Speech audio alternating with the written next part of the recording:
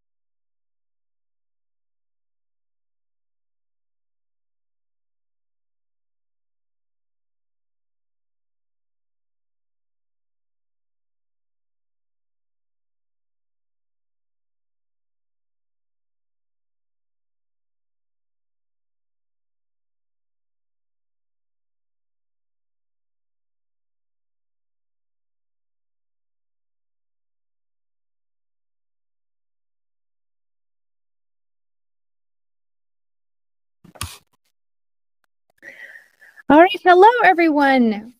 Welcome. Thank you so much for tuning in to our very first Developer Summit on Recommendation Systems. My name is Ashley Oldacre, and I am a program manager from Google. And we are very, very excited to be here with you today to talk about the latest trends and techniques in one of the most important ML applications, recommendation systems. So at this summit, you'll have the opportunity to learn from some of the leading experts in this exciting yet challenging field. And whether you're just getting started or you are a seasoned practitioner, you're sure to find something valuable at this event. Just a few logistics. There is a Q&A area below your screen. So if you scroll down below, you'll see that there's an area where you can type your questions, and we will try to address them in the Q&A time, which will be at the end of each presentation, or via or in the page below. So feel free to just ask questions, and we will respond one way or another.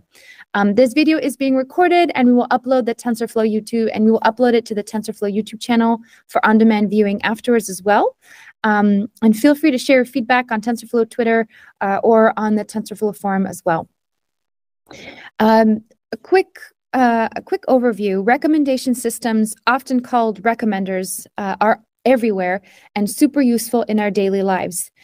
From recommending movies or restaurants to highlighting entertaining videos, recommenders help you surface compelling content from a large pool of candidates to your users. So for example, YouTube and Google Play, both of which have billions of users, extensively use recommendation systems to serve interesting videos and apps to the users. Other than Google, many other companies also heavily leverage recommendation engines to increase user engagement and generate business value. Generally speaking, recommenders leverage data on past user behaviors to make future recommendations. From a technical standpoint, ML-based recommendation models determine how similar videos and apps are to other things and then serve up a recommendation. So for example, if you are browsing on YouTube and you've just watched a couple of TensorFlow videos, chances are you're going to watch another one instead of what's new in Chrome video. We know this from other users' behavior. If a lot of people watched a bunch of TensorFlow videos together and you happen to watch one, we can then use their behavior to teach the model to pick the next TensorFlow video for you as well. So that is the basic idea behind recommendation engines. You watch something and it recommends based on your preference the next video or the next thing that you might be interested in. Of course, in practice, there is a lot of technical work happening behind the scenes to make this happen, which is why we have organized this summit today. You can view the agenda. We've got building production recommendation systems is not as simple as training a single ML model. And there are usually multiple ML components that need to seamlessly work together. So today we have chosen 7 talks touching upon various aspects of modern recommendation systems. Our speakers are from various Google teams, and we have a special guest speaker as well. And many have personally authored or open source libraries in the latest cutting edge research papers. So first, we will hear from Wei to give a more technical overview on recommendation systems. And I would now like to pass it over to Wei. Hi everyone. My name is Wei, and I'm a developer advocate from Google. I'll be giving a quick overview of modern recommendation systems today. So next slide, Ashley, please. So there are many different approaches to build recommendation systems, one of which is called content-based filtering. So this approach uses item features or item similarities to recommend items to users. So here we're illustrating 4 different apps, and some of them are education related, some are healthcare related, and some are just time wasters. So if a user installs an app that's related to education, then we can probably recommend more education-related apps to that user because that user has a strong interest in education-related content. So that's the basic idea behind content-based filtering. But we'll come back to this in a little bit. Next slide, please. Another approach is called collaborative filtering. So one limitation with content-based filtering is that it only uses item similarities or item features. What if we can use both user similarities and item similarities at the same time? That would enable serendipitous recommendations. For example, recommending an item to user A based on the interest of a similar user B. So here we're illustrating 4 users and 5 different movies. The first user has watched Harry Potter, Shrek, and The Dark Knight Rises. And the third user, she has watched Harry Potter and Shrek as well. So in this case, it may make sense to recommend The Dark Knight Rises to the third user as well, because she has similar interest to the first user. So that's the basic idea behind collaborative filtering. Next slide, please. So how do we do this? How do we solve this problem?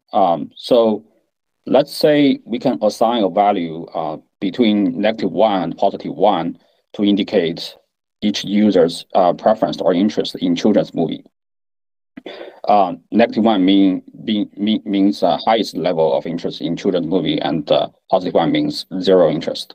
Similarly, we can assign a value between -1 to +1 to each movie as well to indicate whether that movie is suitable for children. So now, if we take the product of this value associated with user and the value associated with movies, then we get a value. If that value is high, then we expect the more likely that user may enjoy the movie. So now, basically, these values have become the embeddings for the users and the movies, and then we have hand-engineered a one-dimensional embedding for our users and movies. Next slide, please. If we can add another dimension to our user and item embeddings, then we get a 2-dimensional embedding. So in this case, we can add another dimension to indicate whether a user likes blockbuster movies and whether a movie is a blockbuster movie. So in this case, we have basically handcrafted a 2-dimensional embedding for each user and each movie. Next slide, please. Usually, these embeddings are learned automatically through a machine learning model instead of being handcrafted. So now, if we denote the user embedding table as U and the item embedding table as V,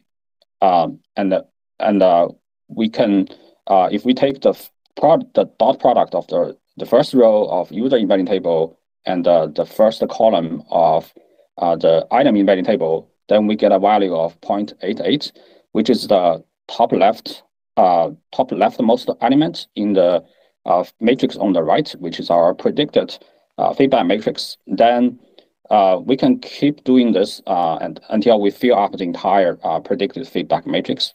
So now this has become our goal here is to make sure our predicted feedback matrix is as close to the ground truth feedback matrix on the left as possible. So in this case, this has become a typical supervised learning problem, and you can use different approaches to solve this. For example, stochastic gradient descent to solve this. But there are a few challenges with this. One is, movies often have metadata for example, movie genre, release year, and also users have profile information. For example, gender, age, location, those kind of things. Those are valuable information that can help your recommendation model to be more accurate. So how can you incorporate those information into your model? Usually, this is done through using a deep neural network and by using deep learning models will be helpful to your models. A second challenge is if you have a lot of items to recommend, for example, tens of millions of items, it will be a huge challenge in serving time because your ranking, you have to rank those items and then select the top most promising items to recommend to your users.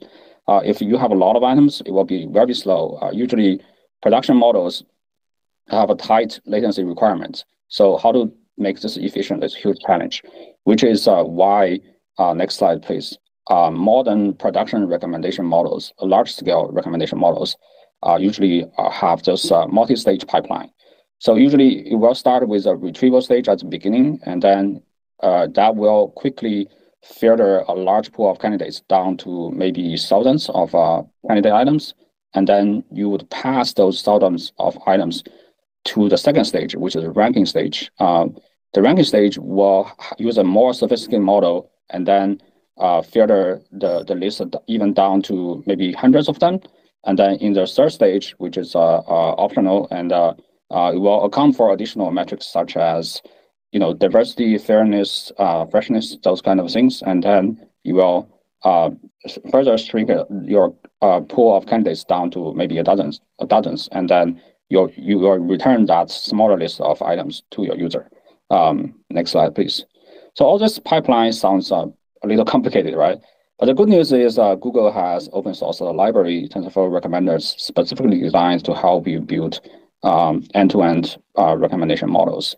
So this is our recommended library to get started with, and it provides a set of components for building, for evaluating and deploying recommendation models, and it will help you. It covers the entire stack from retrieval to ranking.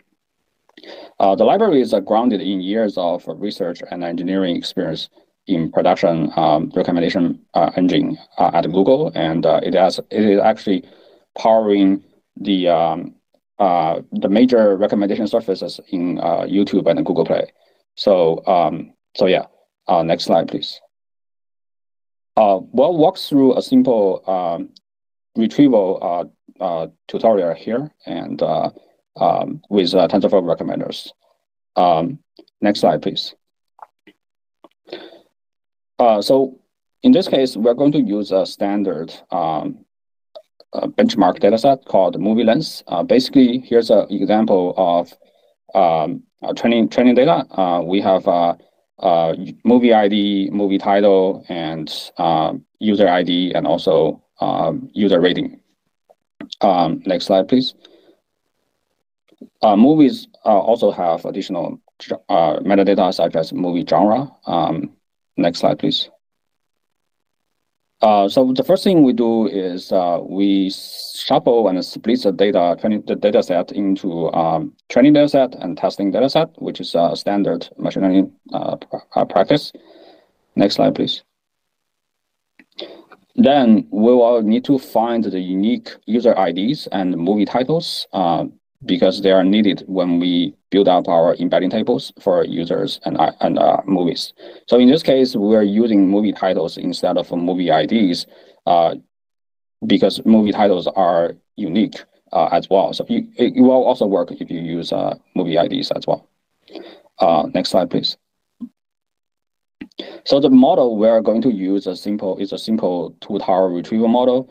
So remember when we talk about the predicted feedback matrix on the right, we have the user embedding on the one side and then the item embedding on the other side.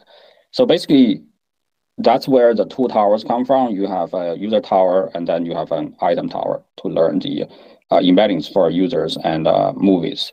And then we'll take the dot products at the top of the embeddings, and then we output a prediction. So that's a basic architecture for this two-tower model. Next slide, please. So for user power, it's a really simple one embedding layer Keras model. And next slide, please. Similarly, for movie tower, it's we're just using one embedding layer. Next slide, please. For metrics, we're using factorized top K, which is pretty standard metrics for retrieval task. Basically, it means how often a true candidate shows up in the top K candidates we recommend. Next slide.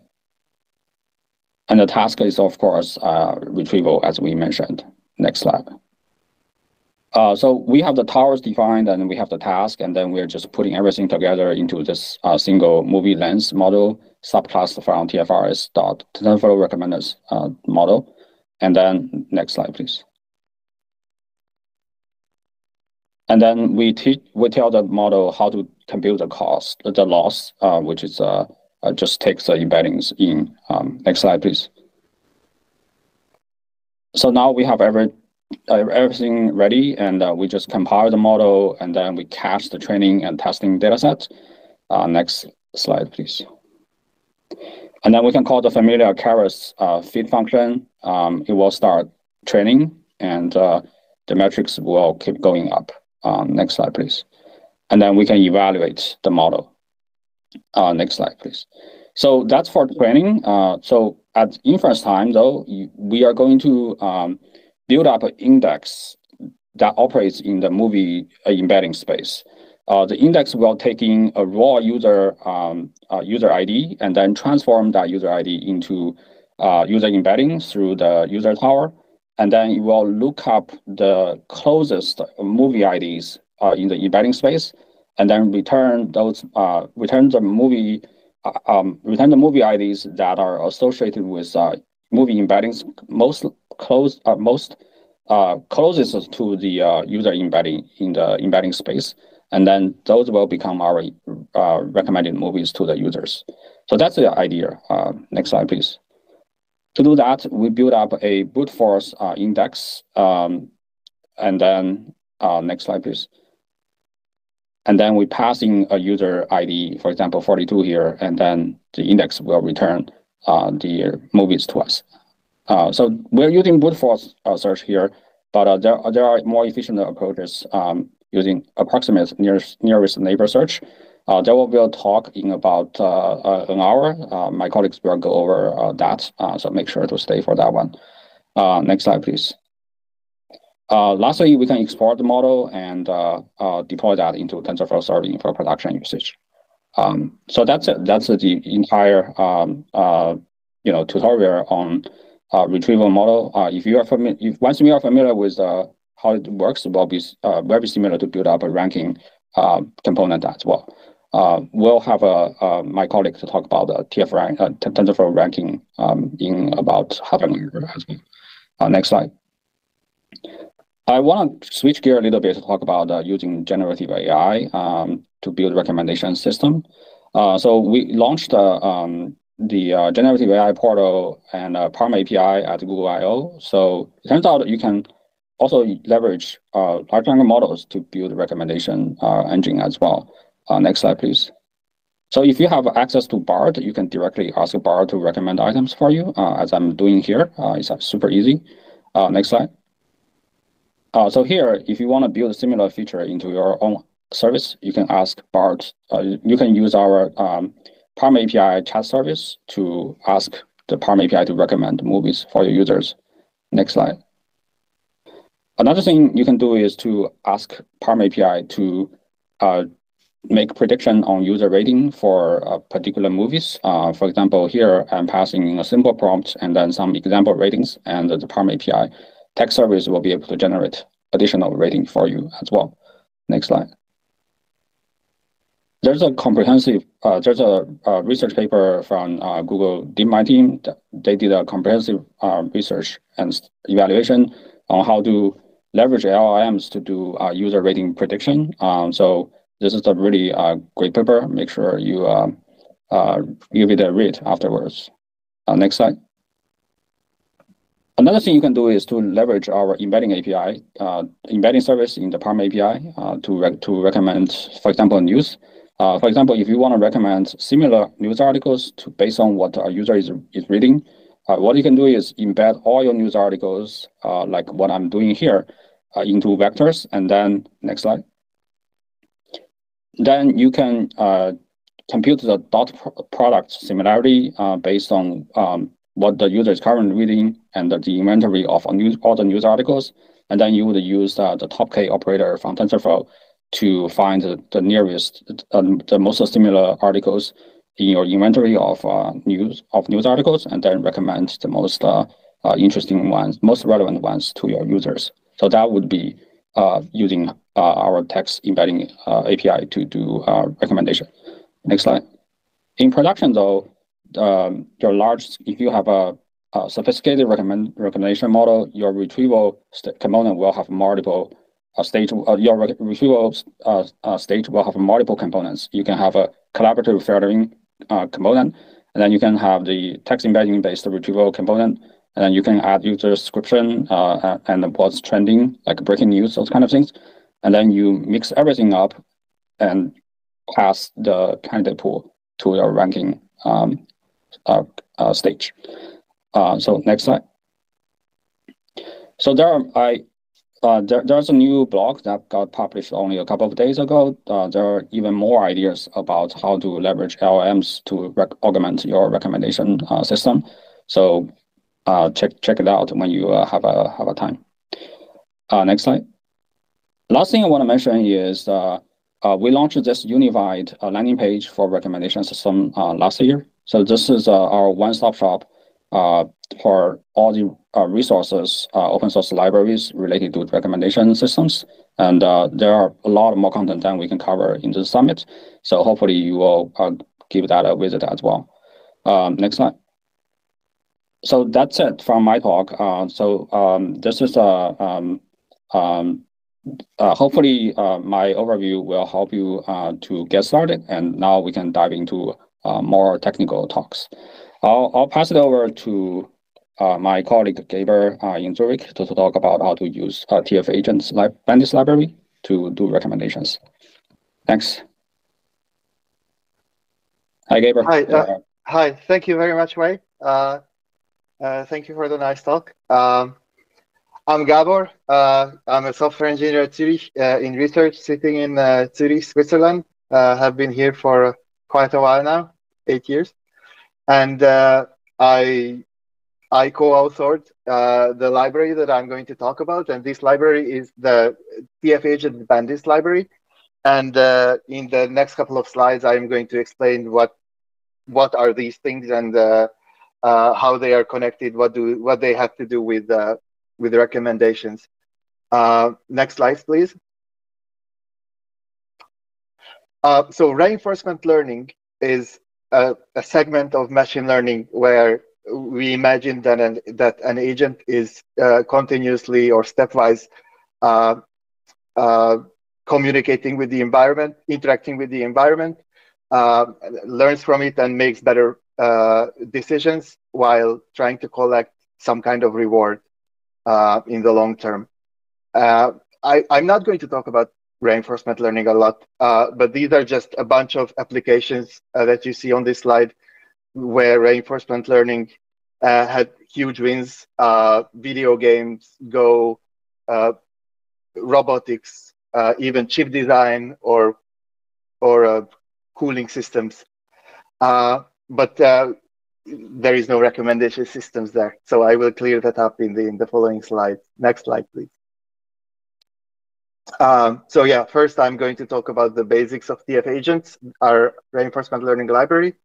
And then I'm going to talk about multi-arm bandits and what they have to do with recommender systems. And then we will dive into the TF Agent Bandits library and how to use it. What are the main entry points and use cases? And then at the end, I will give some pointers if somebody liked it and want to start using it, where to start. Next slide, please. So the TF Agents library is is a library within TensorFlow, and it's an open source library, a reliable, scalable, and easy to use library for reinforcement learning and the multi-arm bandits. It's easily accessible, and it's great for learning because it's fully decorated with examples, documentation, tutorials, Colab files. And it's also well scalable. It's well suited for solving complex problems within the reinforcement learning or multi-arm bandits. It's well supported. We are here to stay, and the library is well tested. And we might even reply to GitHub bugs as they come. So it's even worth finding bugs or asking questions there every once in a while. Next slide, please. All right, so reinforcement learning has a lot of moving parts.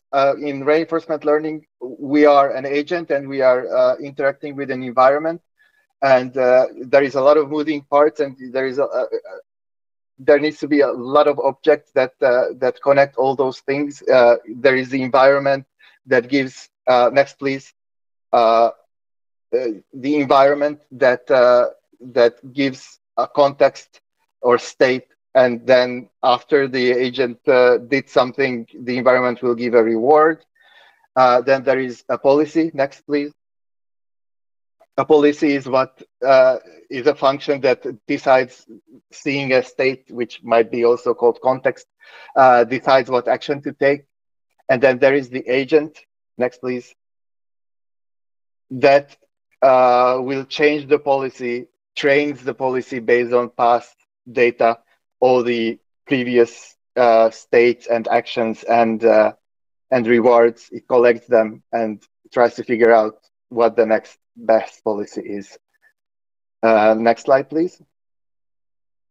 Now, recommender systems is a completely different animal, as we all know. There is no real surprise on this slide. As already Ashley and Wei before me said, recommender systems are everywhere. These are just the most common examples you see on the right-hand side, and also listed like videos, apps, products, whatever you can imagine, news articles. But there is one thing that comes to at least my mind, because this is my area of research, is that whenever you recommend something to a user, you will receive some feedback from that, but you will never receive feedback from recommended items that you didn't actually recommend. So the important message on this slide is we only observe the feedback for the item we recommended. Next, please. So for example, if we recommend the Chrome app, we will know if the user liked it or not based on some click or other interaction. But if there is an app that we didn't recommend, we have no idea. If maybe we are missing out, maybe it would have been a great recommendation, or maybe we were right and we really shouldn't have recommended that item that we didn't. Next slide, please. And this is where contextual multi-arm bandits come into place, because multi-arm bandits, or MAB, is highlighting exactly this. So it is a concept within machine learning and within that reinforcement learning, where at each round, an agent selects an arm or an item or an action after receiving some contextual information like user or time of day or device or features on the items themselves. And then after the agent made the decision, it receives a corresponding reward, which the agent wants to maximize in the long run. And this reward might be click-through, user interactions, or even money. And you can see on the right-hand side why it's called multi-arm bandit, because in a dream world where these slot machines actually give you money, it might be a good idea to figure out, if you have a lot of slot machines next to each other, which one has the best day of function. But when you pull an arm on one of the slot machines, you observe what happened, but you don't know what would have happened had you pulled another arm of another slot machine. So you need to figure out how to mix in the prior information on average rewards from previous ARM pools, and when or how to explore actions that you haven't explored enough yet. So maybe you don't know enough about that. And that is really the bread and butter of multi-arm bandits. The challenge of balancing exploitation and exploration, where exploitation, we call exploitation when we, based on our knowledge of the past, we select the action that looks the best and we choose that. Whereas exploration is when we know that we are uncertain of some payoff functions and we want to choose actions that we are uncertain about because maybe we are missing out, maybe that action is good, and in the future we can use that information and collect more data and collect more reward. Next slide, please. Now that I hopefully I cleared up why TF agents or why multi-arm bandits and recommendation systems are siblings and why they need each other. I'll present how to use the TF agents library, and within that the multi-arm bandit directory. So TF agent itself is the reinforcement learning library, and within that you will find the directory called bandits, where lies all the multi-arm bandit stuff. So there is two main ways of using the TF agents bandits. One of them, the easiest way, is to look up what algorithms are already implemented and just use them. I will show it on soon how to use already implemented algorithms. Or if you feel adventurous, or you have some new idea, or you have some niche problem that needs a little bit of a change of some algorithms, then you can implement your own algorithm. And I will also show you that it's not a huge obstacle to jump if you want to implement your own policies and agents. Next slide, please. So the first way, way one, is to use and deploy an already implemented algorithm that you can find within TF agents bandits. In the next slide, I will show a list of algorithms, but right now let's just stick to, let's say, the neural epsilon greedy agent, which is one of our pre-implemented and most successful algorithms. What you do is after you installed or imported the TF agents library, you just say you want to use the neural epsilon greedy agent. So you define your agent.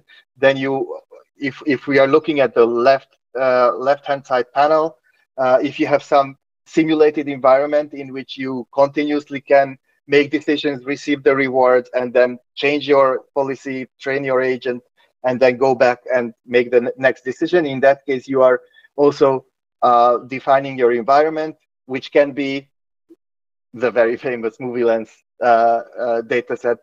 And based on that, we have actually a simulated bandit environment. And then you also define your driver. The driver is the module within TF agents that connects all the moving parts together: the environment, the agent, and the policy. And then you just run your driver, and then you will see on TensorBoard what you achieved. And maybe you can change some hyperparameters in your algorithm.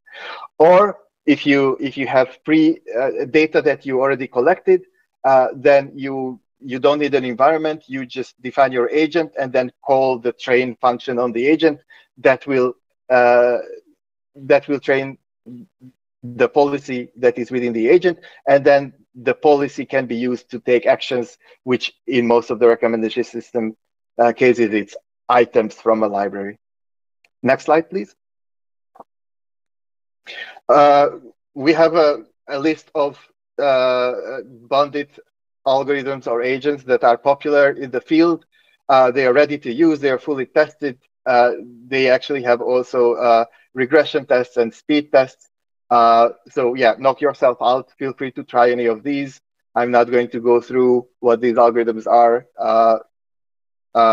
They are popular in the bandit world, so to say. Next slide.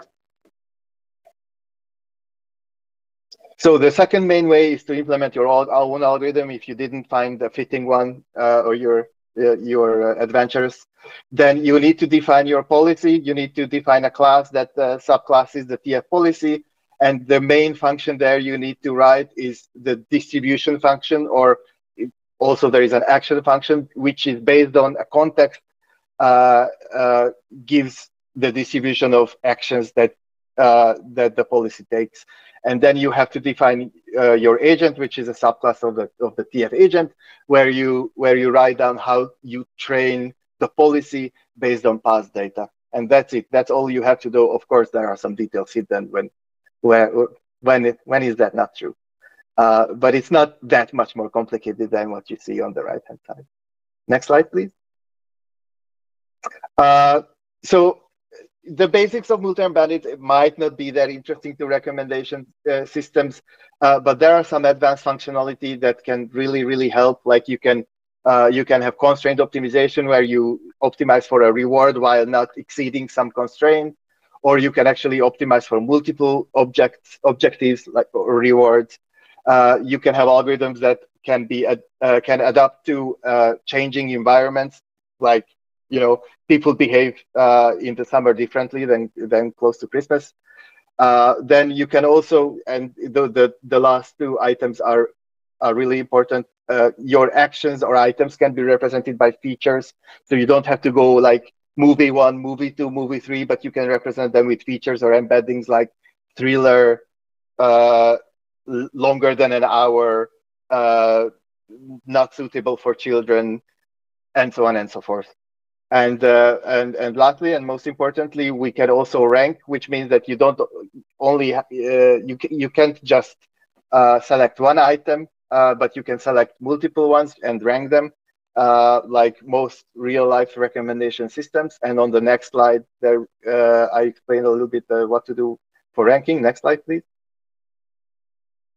So when you are recommending multiple items, then of course you want to fill more than one item, and of course these items, when you have thousands of items, you represent them by features or embeddings, and you want to increase some kind of business metric. Let that be, say, user engagement, some kind of user engagement.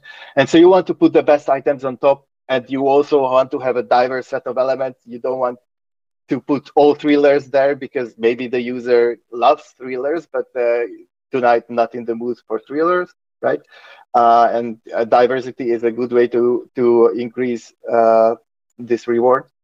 And yeah, so these are all the things that the ranking agent in our library can do. And with that, if you go to the next slide, please. I think I'm almost done. These are all, and I think I hope all these links will be distributed after the event. These are all the ways you can start interacting with the TF agent dependent library. You can have tutorials. You can download stuff from GitHub, and you can have a look at maybe the blog post that we wrote a couple of months ago. Oh, 2 years. Oh, yeah, a couple of months. Thank you very much. Next slide, please. Thank you. And I think now, now Ashley will go through some of the questions. Yeah, I'll help moderate the questions. Oh, you?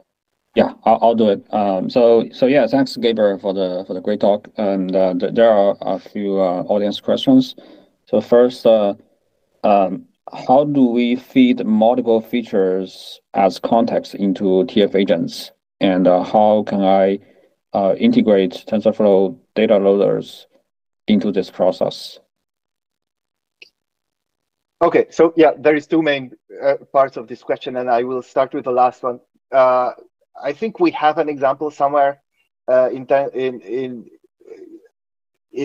open source that has an integration with the TFX library. So you can leverage all the modules that the TensorFlow extended has, which is loading, serving, training, testing, evaluating, and TensorBoard, and distributed training, and all those things. So yeah, loading a model, loading data can be done this way, or you can just have them. You can do it yourself and load your TensorFlow data and put it in just one long context vector. And you can also batch, like in the TF agents library, you can use batching at serving as well as at training. Now, sorry, what was the other half of the question? How do I feed multiple features as? Yeah. Okay. Yeah. Yeah. Thank you. I think that I answered that half as well. So you by multiple features you might mean that you have, say, user features and device features. You can concatenate them, and that's going to be your context. Or if you think in the other dimension, if you have multiple examples, you can batch or you can call the agent multiple times. Okay, cool. Another question is, can you elaborate on how TF agents tackle non-stationary environments, which is quite relevant for recommendation systems because they're often like new trends, breaking news, all those kind of things. How do you do that in TF agents? Yes. So what we're doing is pretty basic. We have in most of our agents, we have a parameter called forgetting factor that in its internal representation, which is most of the time a deep neural network, we make sure that the old examples are not becoming less and less important, and we give maybe with the help of a learning rate, or in the linear case, really with this forgetting factor, we make sure that the new examples are more important and the old examples fade away. Yeah, that's all. It's not awfully sophisticated. Okay, cool. Yeah, thanks, Gaber. And next, we'll pass it on to Rolf to talk about TF ranking. Obviously, ranking is a quite critical component in the recommendation component, and Rolf will talk all about it. Yeah, take it away, Rolf. Yes, thanks, Wei. So hi, everyone. My name is Rolf. I'm a software engineer at Google Research, and today I'll be presenting TensorFlow ranking. So next slide, please. So the outline of this talk, I'm first going to give a sort of brief introduction to learning to rank in general. Then I'll talk more about TensorFlow ranking and go into some technical details, and also describe a few use cases where TensorFlow ranking was successful. And then at the end, I'll also briefly mention a new learning to rank library written in JAX, which is called Rex, and then finally conclude. So next slide. So I'm going to start by giving an introduction to learning to rank. Next slide, please. So yeah, ranking is quite a ubiquitous task that appears in many systems, even beyond recommendation systems. But obviously, recommendation systems is one of the main ones, where typically we want to rank items, things like videos, or even like items that you're selling, or apps in like the Play Store, in order of most appealing for typically like a specific user or user profile. However, like ranking also appears in other things like search, where you would like to rank documents in order of relevancy to a specific query.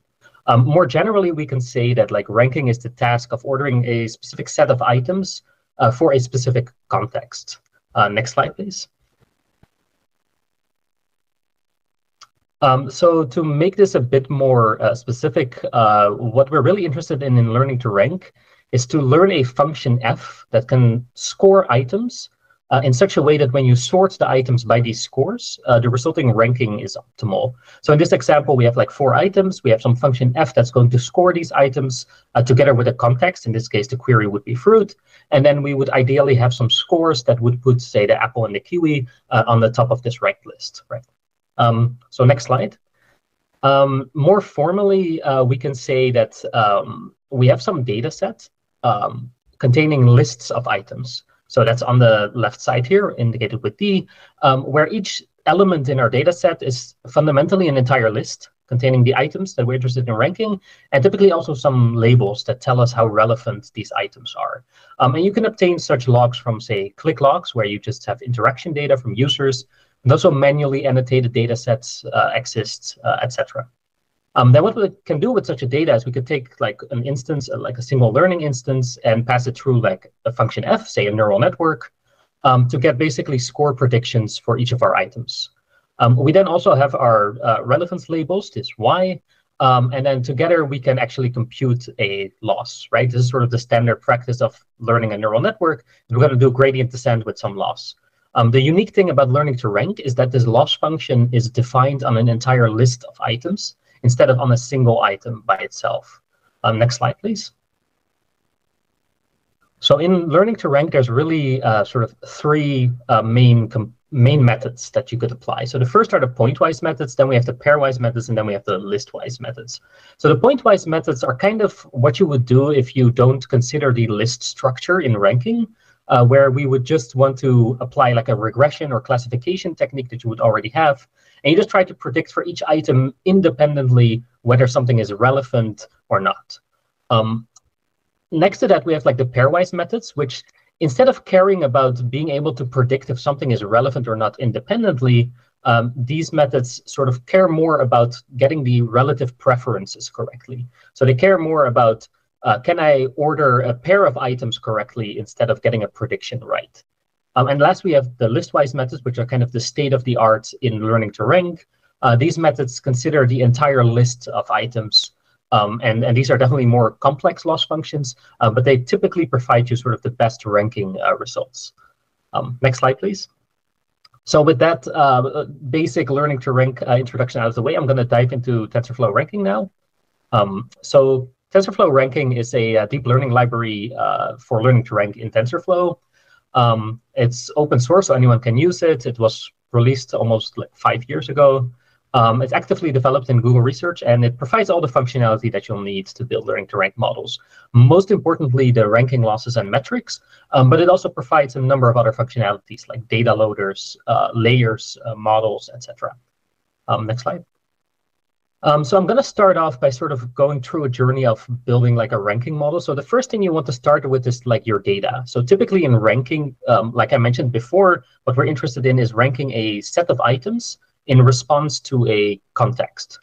So this context could be, say, a query, and the list of items are like documents that you're ranking. So in this example, we have this example list with context. It's a protocol buffer format. We call it ELWC for short. And basically, this allows you to exactly model this type of ranking data. It has a context, which is just a TF example, and it has a examples list, which is a list of these TF examples. And then you can sort of populate your data set like this, and you can typically get these from like things like click logs and then populate a data set like this. Next slide, please.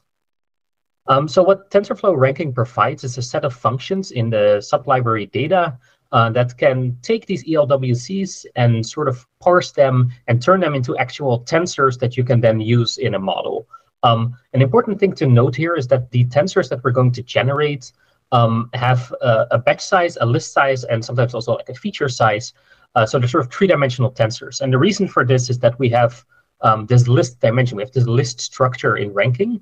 And an important detail to mention here is that when you're dealing with ranking data, you might not always have the same amount of items that you're ranking. So you might have a certain query where you only have 3 documents that you're ranking, and a different case where you only have 2. So if you would want to represent this in tensors, then you have to do some sort of padding or some sort of tricks to make this work. So in TensorFlow ranking takes care of this for you, so you don't have to do this. It will automatically pad items to make sure that this works. Next slide, please. So once we have the data sort of processed and parsed, we can just use a regular TensorFlow Keras model. There's a few like TensorFlow ranking specific layers, but you don't really need to use them. And then you can use this model to basically get predictions for your item. So these would be the scores that come out of it. And then given these scores and your relevance labels, you can try to optimize a loss. So you could use any of the TensorFlow ranking losses that are state-of-the-art, things like the softmax loss or the approx MDCG loss. All right. Yes, that's the slide I wanted. Sorry. Okay, go for it. Yes, perfect. So here's a quick code example. Basically, the first line is just importing TensorFlow ranking. Next 4 lines are basically loading a learning to rank data set.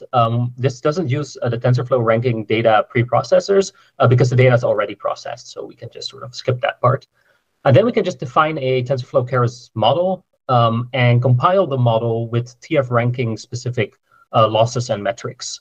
And then we can just call the ordinary Keras model.fit, and this will then work. You will then start optimizing for a specific loss, and you'll also be able to directly see ranking metrics like NDCG in TensorBoard. Next slide, please. So with that sort of out of the way and the technical details, I'm going to go through a few use cases of where we use TensorFlow ranking. Next slide. So the main use cases I'm going to discuss today very briefly are TFR-BERT, unbiased learning to rank, and calibrated learning to rank. Next slide. So first, the TFR-BERT, this was actually published by now like a while ago. Basically, what we do here is we are using TensorFlow ranking together with the BERT language model. So we have our data, again, in this example list with context format, where we have a query and some documents. We would then form sort of query document pairs, which contain the query and the document text, which can then be fed through like a standard sort of BERT model, where we can get the CLS token, which is like an embedding of that query document text, and run that then through an additional sort of scoring function, so that what we end up with is a score for each query document pair that hopefully indicates how relevant the document is for the query. We can then simply apply the TF ranking losses to optimize this thing end to end. So we're not just optimizing the final scoring layer, but we're actually optimizing the BERT model and fine-tuning it specifically for a ranking task. Next slide, please.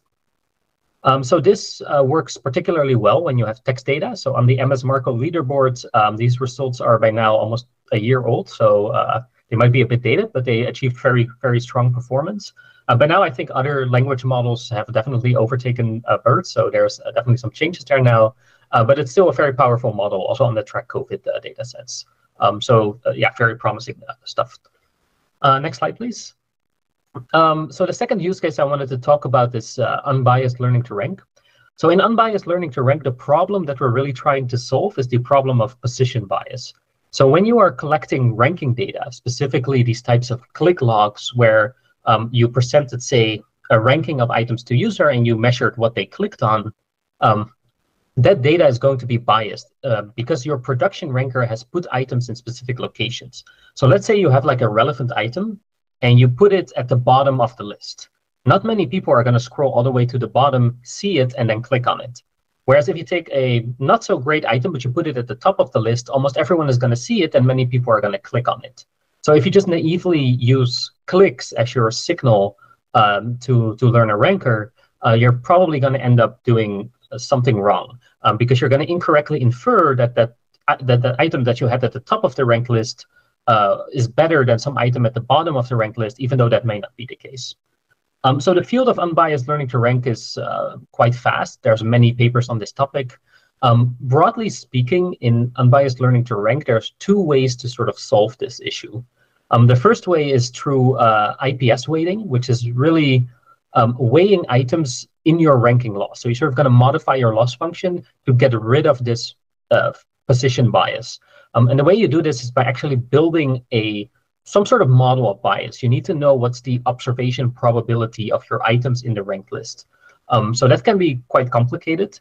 The other approach is this two-tower model, where we basically try to build a neural network where one side is trying to predict the relevance of an item purely based on the item features, and the other tower is trying to predict sort of the position bias by ingesting position features and then outputting a score. And then you would typically sum these two up and train them jointly.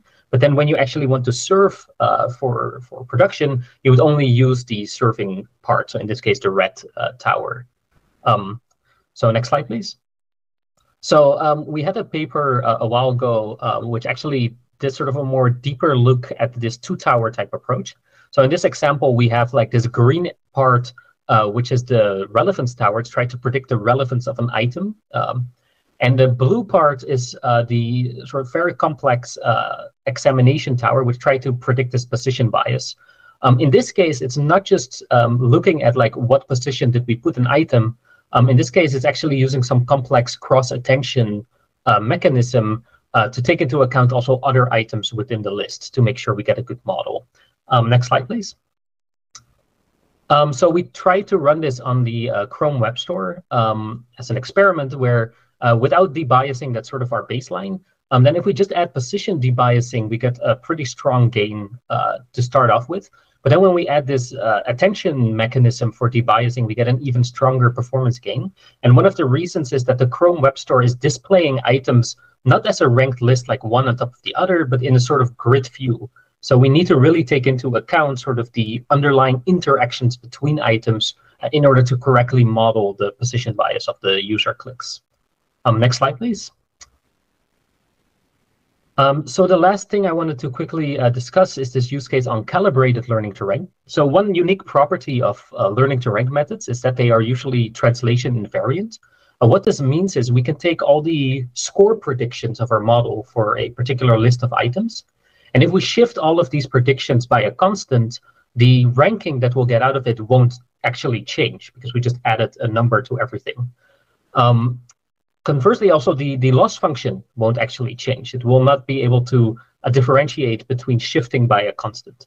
And the problem here is that if you train the same model twice, you might get predictions that result in the same ranking, but they might be arbitrarily shifted in one way or the other. So the function is fundamentally not calibrated. And in practical scenarios, you typically don't only care about the ranking that comes out of the function, but maybe also the actual values, because downstream systems may depend on them. Next slide, please. So the idea in this work that we published is to derive basically a new ranking loss that shares a global optima with a regression loss. So the fundamental idea is that we decide this cross-entropy loss that has this transformation function. Without going into too much technical detail, you can refer to the paper. But basically, we can get a single ranking loss function that is also well aligned with, say, a regression loss, so that we get a calibrated output of the function. Next slide, please. So we tried this with some experiments on data from a YouTube search. So as a baseline, we have sort of a sigmoid cross-entropy loss, which is just sort of pointwise. It doesn't take into account ranking. And then we just try to add a ranking objective into this loss by creating sort of a multi-objective scenario. In this case, we get a good performance increase in terms of NDCG at 10, which is a ranking metric. However, we see that pointwise calibration metrics like AUC drop, which is bad for our system. So if we try this list CE loss, we are actually able to get most of the ranking gain. So we still get a very good NDCG at 10 improvement without sacrificing sort of calibration metrics. Next slide, please. So yeah, lastly, I'm going to discuss Rex. Next slide. So Rex is actually a new learning to rank library, which is not using TensorFlow, it's using JAX. It's also open source, so you can play around with it immediately. And it focuses kind of differently than TensorFlow. It focuses more on research and interoperability within this JAX ecosystem. But it's fairly similar to TF ranking in that it also provides ranking losses and metrics. And it also has some new sort of experimental functionality that is not there in TensorFlow ranking, but is here in Rex. Next slide, please. So as a use case, we actually used this new ranking library to optimize large language models. So specifically T5, which is developed on the JAX platform.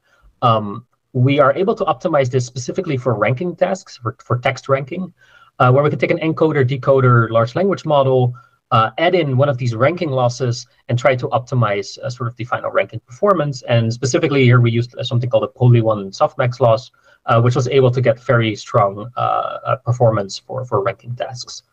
Next slide, please. So with that, I'm going to wrap up for the conclusion. Next slide. So yeah, ranking is really like a core part of many real-world systems. TF ranking is a library that has existed for some time now. It provides state-of-the-art ranking losses, metrics, and infrastructure, which is actively used both in the research world but also in real-world systems, and has sort of batteries included. It contains everything: data loaders, losses, models even, and handles a lot of the complexity of ranking. So there's a lot of sort of technical details that are under the hood that are sort of difficult to get right. And I gave you some examples, including like BERT, position debiasing, calibrated learning to rank, etc.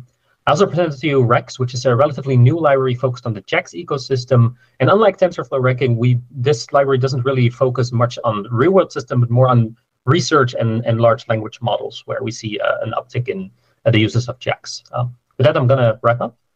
So thanks, everyone. And I guess we can take some questions if there's time. Yeah, thanks, Rolf. That was a great and insightful talk. So here's one question. What kind of ranking methods, the pointwise, pairwise, or listwise is typically appropriate for recommendation systems? I guess when you start, when you're just getting started, there's a lot of metrics and approaches. How do you recommend or advise people to use at the beginning? Right, that's a good question. So typically, a good way to start is to start with pointwise approaches because they are the most simple and you sort of understand what's going on. They're like regression or classification approaches. If you have click logs, typically the softmax loss, the listwise softmax cross entropy loss, is a very powerful one to start with as well. It's quite robust to different things. If you're looking to optimize a specific metric, like say MDCG, there's this family of methods called approximate metric optimization. So there's some of these losses as well in TensorFlow ranking, something like approx MDCG. So if you're interested in optimizing those specific metrics, I do recommend looking at approx MDCG, for example, because that should be better at specifically optimizing those metrics. But if you're just starting out and you're just trying something simple, I would recommend start with pointwise and then sort of move your way up through pairwise and then listwise. Yeah. Okay. Cool. Another question is, what's the long-term vision for RACs and TF ranking? How should one choose one over each other, over the other? Yeah, it's also a good question. So the TF ranking library is really battle-tested, used in production. So it's definitely here to stay. It's a strong library that has sort of all the tools you need. So if you're building practical systems, I definitely recommend using TF ranking. Rex is more of an experimental type of library where we can try crazy ideas within the JAX ecosystem. So if you are using JAX, then it makes sense to use this. And especially if you're like in research and you want to try really sort of crazy stuff, then this can be helpful. But if you're building an actual practical system, definitely TF ranking. And going forward, we'll continue to support both libraries in the future. So yeah. Okay. Yeah, I think we're at time for this talk. Thanks again, Rolf, for the great talk. Thank you. Cool. Now we'll move on to the next talk for scalable retrieval by my colleague Jordan and Jeremy. Take it away, guys.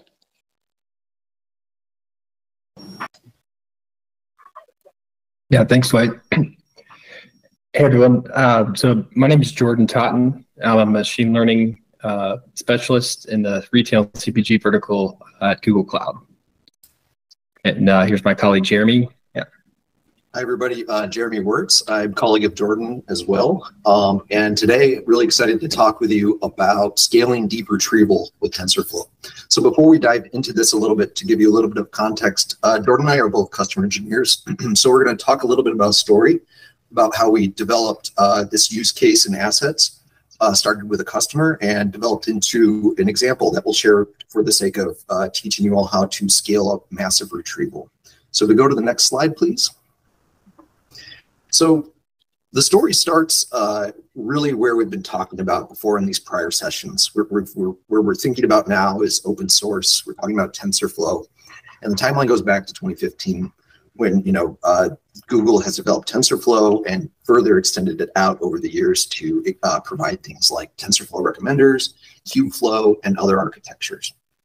The piece that we're going to focus on today is going to take us a little bit off TensorFlow recommenders, but it's a perfect complementary technology to TensorFlow recommenders, and we'll explain why, which is called the matching engine.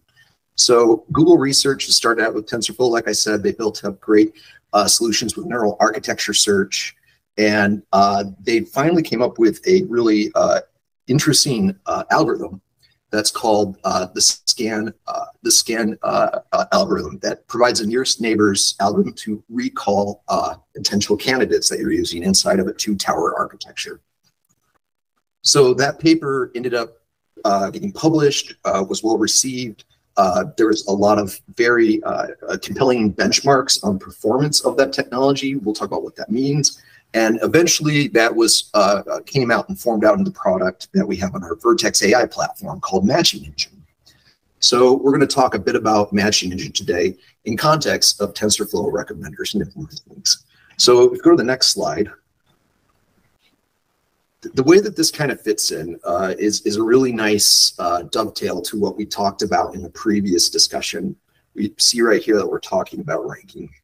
And was really well discussed in terms of you can go end to end with ranking, right? In terms of starting with your model and going all the way to a final result just from the last presentation. But there's sometimes situations where, and think of things like, you know, Google, YouTube, just large online companies that have large catalogs of items. If you have millions, billions of items that are potential products that you want to recommend, or experiences or personalization arms that you want to pull on a multi-arm bandit, you have to sort through that haystack in an efficient amount of time, because if you don't, you're going to use brute force, and it's going to scale essentially linearly with the amount of items that you have inside. So we're going to talk about two-stage recommendation systems, not to be confused with two-tower, very confusing. And this is the situation where the architecture is broken into two parts, one in the red over there on the left, where retrieval is handled to be super, super fast and super efficient. And then ranking's handled on the back end. So in order to do that, you have to have vector store technology to help you sort through these things in an efficient way using approximate nearest neighbors. And that's where matching engine comes into play. So next slide, Jordan. Yeah, so you know, why do we need a serving index, and why do we need approximate search? So we'll step through a couple slides here to kind of illustrate this point. Next slide. So in retrieval, we have query items. It could be an image, like you see here, image of this shoe. And the goal is to query a large database in such a way that the query results return items that are more similar to the query than any other items in the database. So next slide. And one approach is to calculate the similarity between the query item and all the items in the database. So this would be an exhaustive search or brute force. And this quickly becomes infeasible with large data sets. And there's likely a lot of wasted computation, because typically just a subset of the database is relevant to our query. So next slide. So a critical component for an approximate search is an index structure that's optimized for efficient retrieval. So one that divides a data set into subsets so that we can limit the search to a subset of candidate items and get sublinear retrieval. So this all means that we need to build an index that orients similar items closer to each other. And we can define what that similarity is through co-occurrence of items. So it could be items that are purchased together. It could be visually similar items, like you see here, you know, wear some shoes that look like this shoe. There's a lot of different ways that you could take this, but it all gets down to how we structure this index for serving. Next slide. And so vector similarity search provides a way for us to represent complex relationships between multiple entities, and Vertex Matching Engine is a managed solution for indexing these entities. It's a managed implementation of SCAN. So we can take some data, like you see here on the left. It could be any modality. The pairs could be multimodal. It could be text to image, you know, really anything. And we use a deep learning model, an encoder, to generate the embedding vector representation of these items. So in the case of visual similarity, we could really just take a pre-trained ResNet, pop the last layer off, and then we're computing the embeddings for any item that we would feed through that pre-trained model.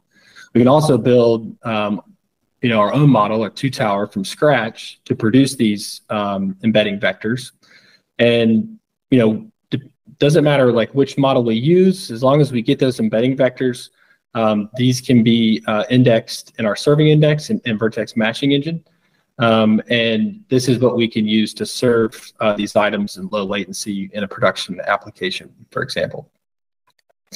The next slide. All right, so I want to talk a little bit about how we'll get into Matching Engine, how it works in the next slide, but we'll get into why it's important and how the speed comes into play. So as Jordan said, it takes a lot of time to look through these in a brute force nature, and there's a lot of other competing algorithms out there. So we try to provide a little bit more edge in the performance with our algorithms. I'll explain how that works. There's a bit of math behind that. But if you focus on this chart on the right, it's busy, I know, but it tells the story of Scan, which is matching engine, our managed service, compared to a lot of other open source implementations like the Facebook implementation or the Solar implementation with HNSW. And essentially what you see is that purple line, which is matching engine, has significantly higher recall for this particular benchmark, and this was from the original research, compared to the speed. So if you just say, look at one example, just kind of carve a vertical line through 90% accuracy, you notice that we can achieve 7,000 queries per second, as opposed to Solar achieving about 2,500. How do we do that? Well, we do it in a couple different ways. One, we partition out the different vectors. I'll talk about that in a minute. But if you read the paper, it's available. It's called Accelerating Large-Scale Inference with Anisotropic Vector Quantization. It's got some really neat math tricks that breaks down the loss to the loss of the various embeddings within itself to maximize the total amount of information, thus the total amount of recall that you get back in those results. So let's go to the next slide to break down a little bit of how that works. And I won't go super deep into math, but it's quite clever. So what we offer up is, first we take the embedding space, that cloud that this could be your pictures, it could be your pictures plus your music, it could be any form of data that's embedded. And then we go through and provide centroids that will cluster out that space into a bunch of different spaces. Now that's where a lot of the competition and a lot of the different algorithms tend to stop. They'll do some things on top of that, but we do one more thing inside of the leaf partitions, and we do a rescoring. And so that's when it goes back to that orthogonal loss. And there's a really neat internal algorithm that tries to find the best minimal representation of that total candidate space. And it tries to find essentially the representative code words that can be used to calculate the anisotropic loss and thus score each one of these to have the best results that gives the most information. So we're talking about maximizing inner product, which is equivalent to providing maximized information for recall. So went a little deep there, but it's all to say that there's some great additional math secret sauce. It's not secret, it's open source. If you want to check it out, the performance is amazing at a very large scale. Go to the next slide. So yeah, Jordan, I'll transition this over to you, and then could you maybe start us out real quick with the context on where this started with a customer? Yeah, I first just want to acknowledge that you nailed that white paper title. I don't think I could have done that, pronouncing that. Yeah, if we can go to the next slide. So we created this end-to-end example that uses the publicly available data set called a Spotify Million Playlist dataset. And we use this dataset for a couple of reasons. And the first is that, this stuff is hard. And we had some customer teams who still needed help building their own retrieval models and pipelines from scratch. And we wanted to pick a different data set than the ones that were used in the TFRS docs. And this was helpful because the users could try to implement the same concepts in the docs with a different data set.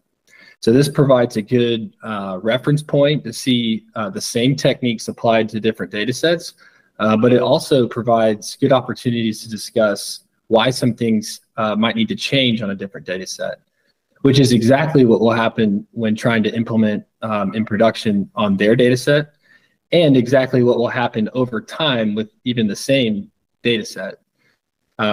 So another advantage to using this data set is that most people can at least relate to or are at least familiar with many of the tracks and the kinds of names that people choose for playlists.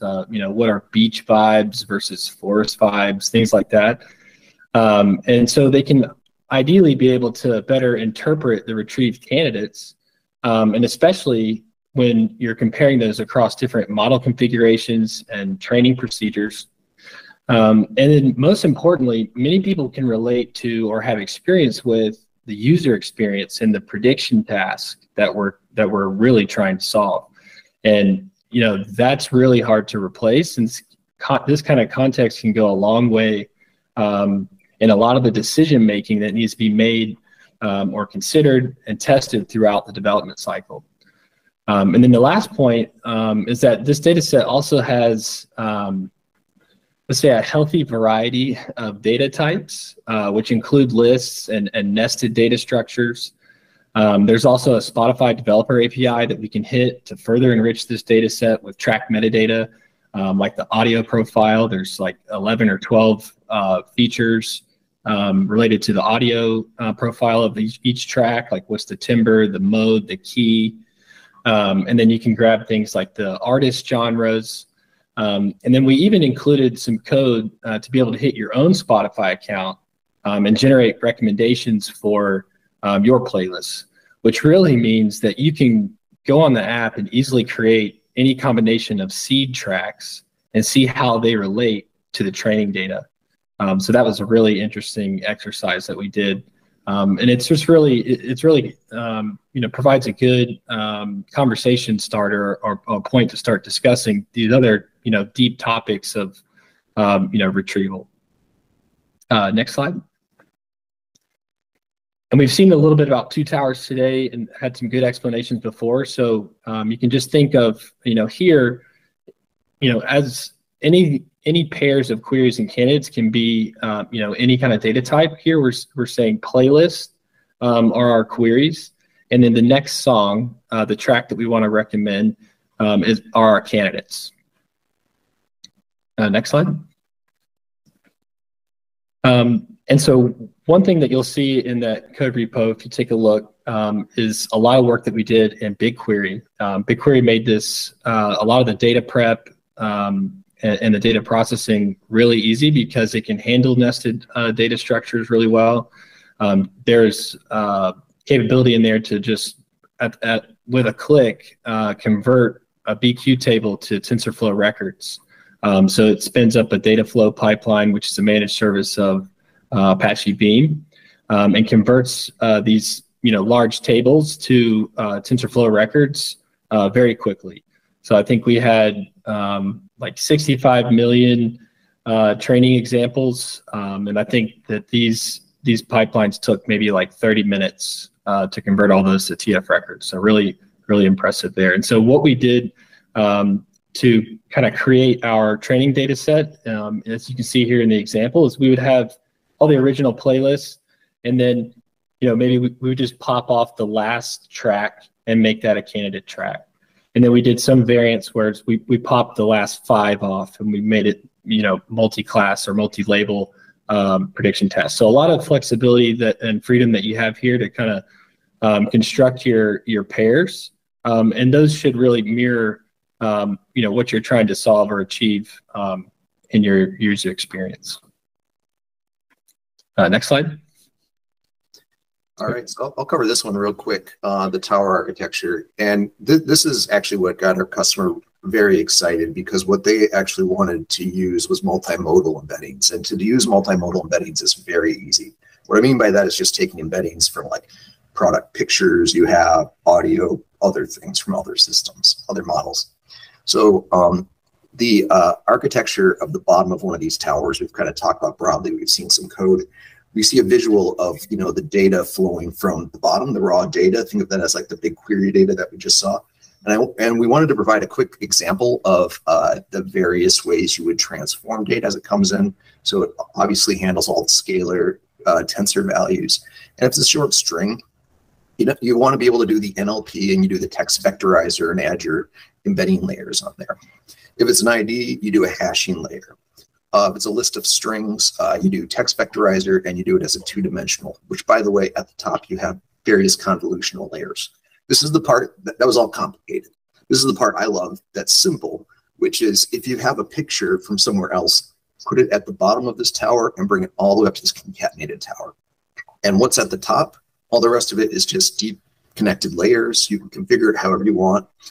In our case, we did a deep cross network in this particular implementation. So just want to give you a view into that, and also plug for future. I think we got session on dynamic embeddings that would actually make this system a lot better. So excited about hearing about that one coming up here soon. So Jordan, I'll go back to you to close it out in the next couple slides here. So yeah, if we can go to the next slide. So the key to scaling retrieval, it really comes down to decoupling the inference of query and candidate representations. So in terms of production applications with low latency requirements, the advantages of models like two-tower are mainly twofold. So the candidate tower allows us to support an arbitrary set of candidates. So we don't need to include fresh items or fresh tracks in the training vocab. We can leverage a trained candidate tower to compute their embeddings from their track features, their metadata, and this essentially gets at solving the cold start problem. And the second is that embeddings of all the track candidates can be pre-computed and indexed via matching engine or scan, and thus enable fast inference at serving time. And this is where the training and serving starts to deviate from traditional ML models. So we're actually training two models that will be used separately at different times.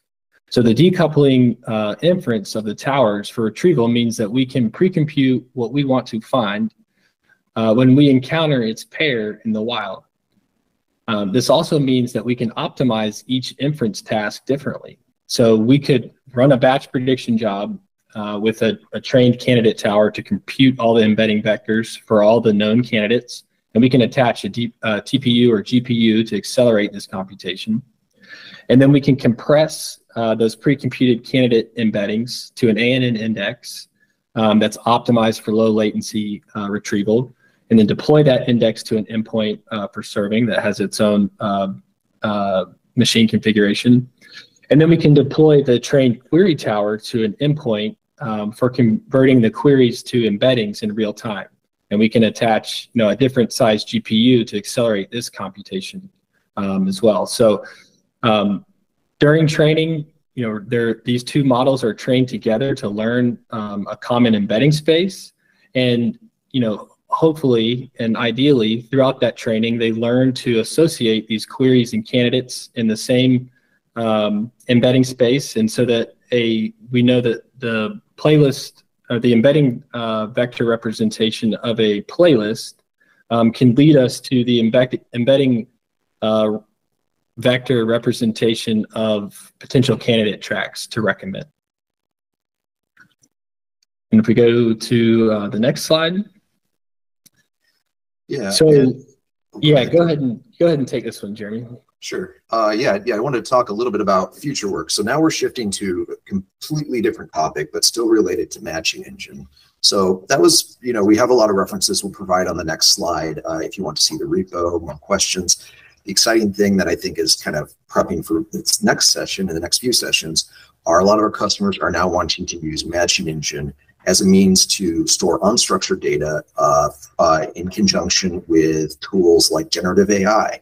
And there's a new concept called agents, and where you can ask an agent a natural language question and it does thinking. You can access all these indices and start to make sense of things. So Jordan, you want to walk through that example that we have on the screen, and then I think that's our final slide.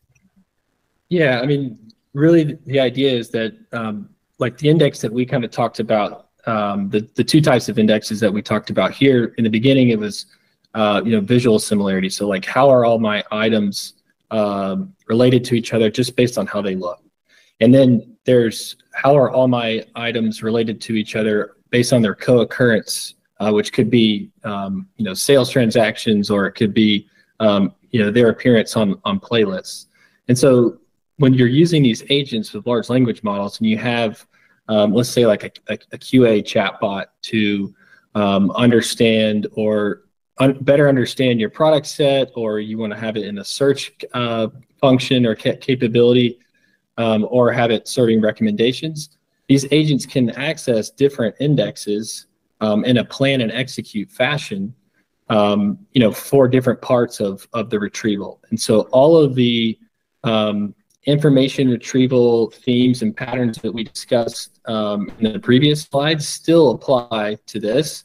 And now we're able to augment those with these large language model agents, and the results and the capabilities are pretty cool. So this example here is just, we actually scraped a lot of data from GDEL, which is a Google Jigsaw project that has 15-minute updates of all the news that's published around the world. And we scrape all of that we scrape all of the articles that are listed in those records, and then just start asking questions about an actor of interest, whether that's a company or any kind of noun, really. And so very easily, I mean, these pipelines took, I think, about 30 minutes, and we can just start asking questions like, what are the top news items for this actor, and how can they impact their brand perception? And then from there, we start retrieving information that can be synthesized from multiple documents, and then provide this in a concise answer. And I think where this really shines is for users who might be non-technical but are business experts, and we want to kind of accelerate that development cycle of an expert non-technical business person interfacing with a technical maybe data analyst, and all the back and forth that they might have had to do 6 months ago. And now we can help that non-technical business person get answers faster, or to kind of give them information to prepare and then go to that data analyst to get more data. So a lot of exciting stuff here, and excited for the next talks here that dive into this too. Next slide. Yeah, and that's it. So we have the link to a blog here that kind of explains this code repo that's also linked here, and there's notebooks that you can run to go through there, and then also all the source code that is that's listed there too. All right, thanks to Jeremy and Jordan. I think we are a little bit running behind the schedule, so we'll pass the Q&A. For those viewing our summit right now, we saw your questions on the on our platform. We'll answer that in the Q&A section offline, and then right now we'll pass it over to our research team, Mahesh and Nikhil, to talk about their new and very exciting generative retrieval approach. Thanks, guys. Thanks, Wei. So hi everyone, I'm Mahesh and I'm here with Nikhil. Both of us are from Google DeepMind. We are extremely excited to share our work on using generative modeling for improving recommender systems. Actually, thank you to Jeremy and Jordan for setting up the stage for us. So this work has been done in collaboration with lots of great folks across Google, and today the two of us will present a brief overview of our work. You can find more details about this work in this paper linked here.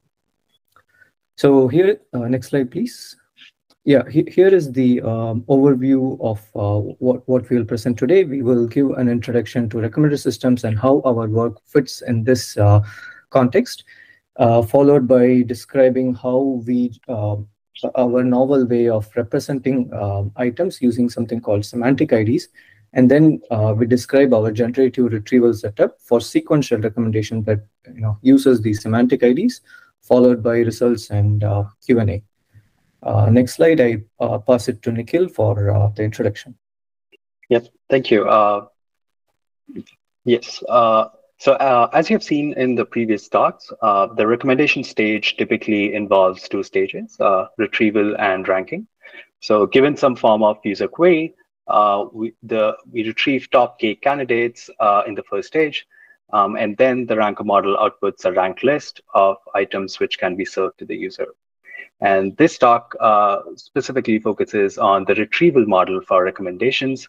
And by query features, we'll be using user and contextual features. And the objective here would be to retrieve top K candidates that can be used later for ranking. Next slide, please. So we'll focus on the retrieval stage in the sequential recommendation task. So in sequential recommendation, we typically have a sequence of items that the user has interacted with in the user session. And the goal now is to retrieve candidates for the next item that the user is likely to interact with. So for example, in this case, we have like an orange shoe with some brand X, and there is an atomic sparse feature, ID feature, which is 233 for the first item. And similarly, we have another red shoe brand Y as the second item. And we are predicting the goal is to predict the next item that the user is likely to interact with. Next slide, please. So current state-of-the-art methods, retrieval methods typically use dual encoders, where two architectures are learned for the retrieval stage, where in the first architecture, which is the user encoder, the input is the sequence of item IDs, which are again sparse features, and the output for this architecture is a user embedding. And then we have a candidate encoder, which takes the candidate item features as the input and outputs an item embedding. These two architectures are trained using the in-BAT softmax class. And then there is an index created using all the items in the corpus in the embedding space. And during inference, we use these candidate embeddings to find the nearest neighbor in the learned embedding space. A few things to note about dual encoders is that this is a two-stage process. First, we are training two encoders, and then after training, an index is built using all the candidate embeddings. And the second observation here is that the item and user feature embeddings only interact in the final layer of these models. And finally, the user preferences are typically modeled using a single user embedding for retrieval, which can become a bottleneck for users which have very diverse interests. Next slide, please. So in this work, we are proposing a new single stage for retrieval, where the transformer memory is used as an implicit index for retrieving candidates. Now, to build this index using transformer memory, we propose using a semantic representation for items. And we call this representation a semantic ID for the item. A semantic ID is composed of a sequence of semantic integers. For example, in this illustration, we have 5, 23, 55 as the semantic ID for the first item, which is an orange shoe brand X.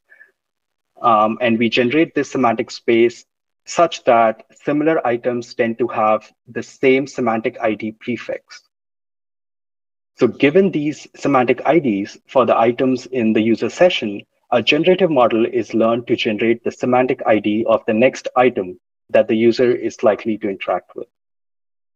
Next, I'll hand over to Mahesh, who will discuss the details on how semantic IDs are generated and how we can use this for generative retrieval.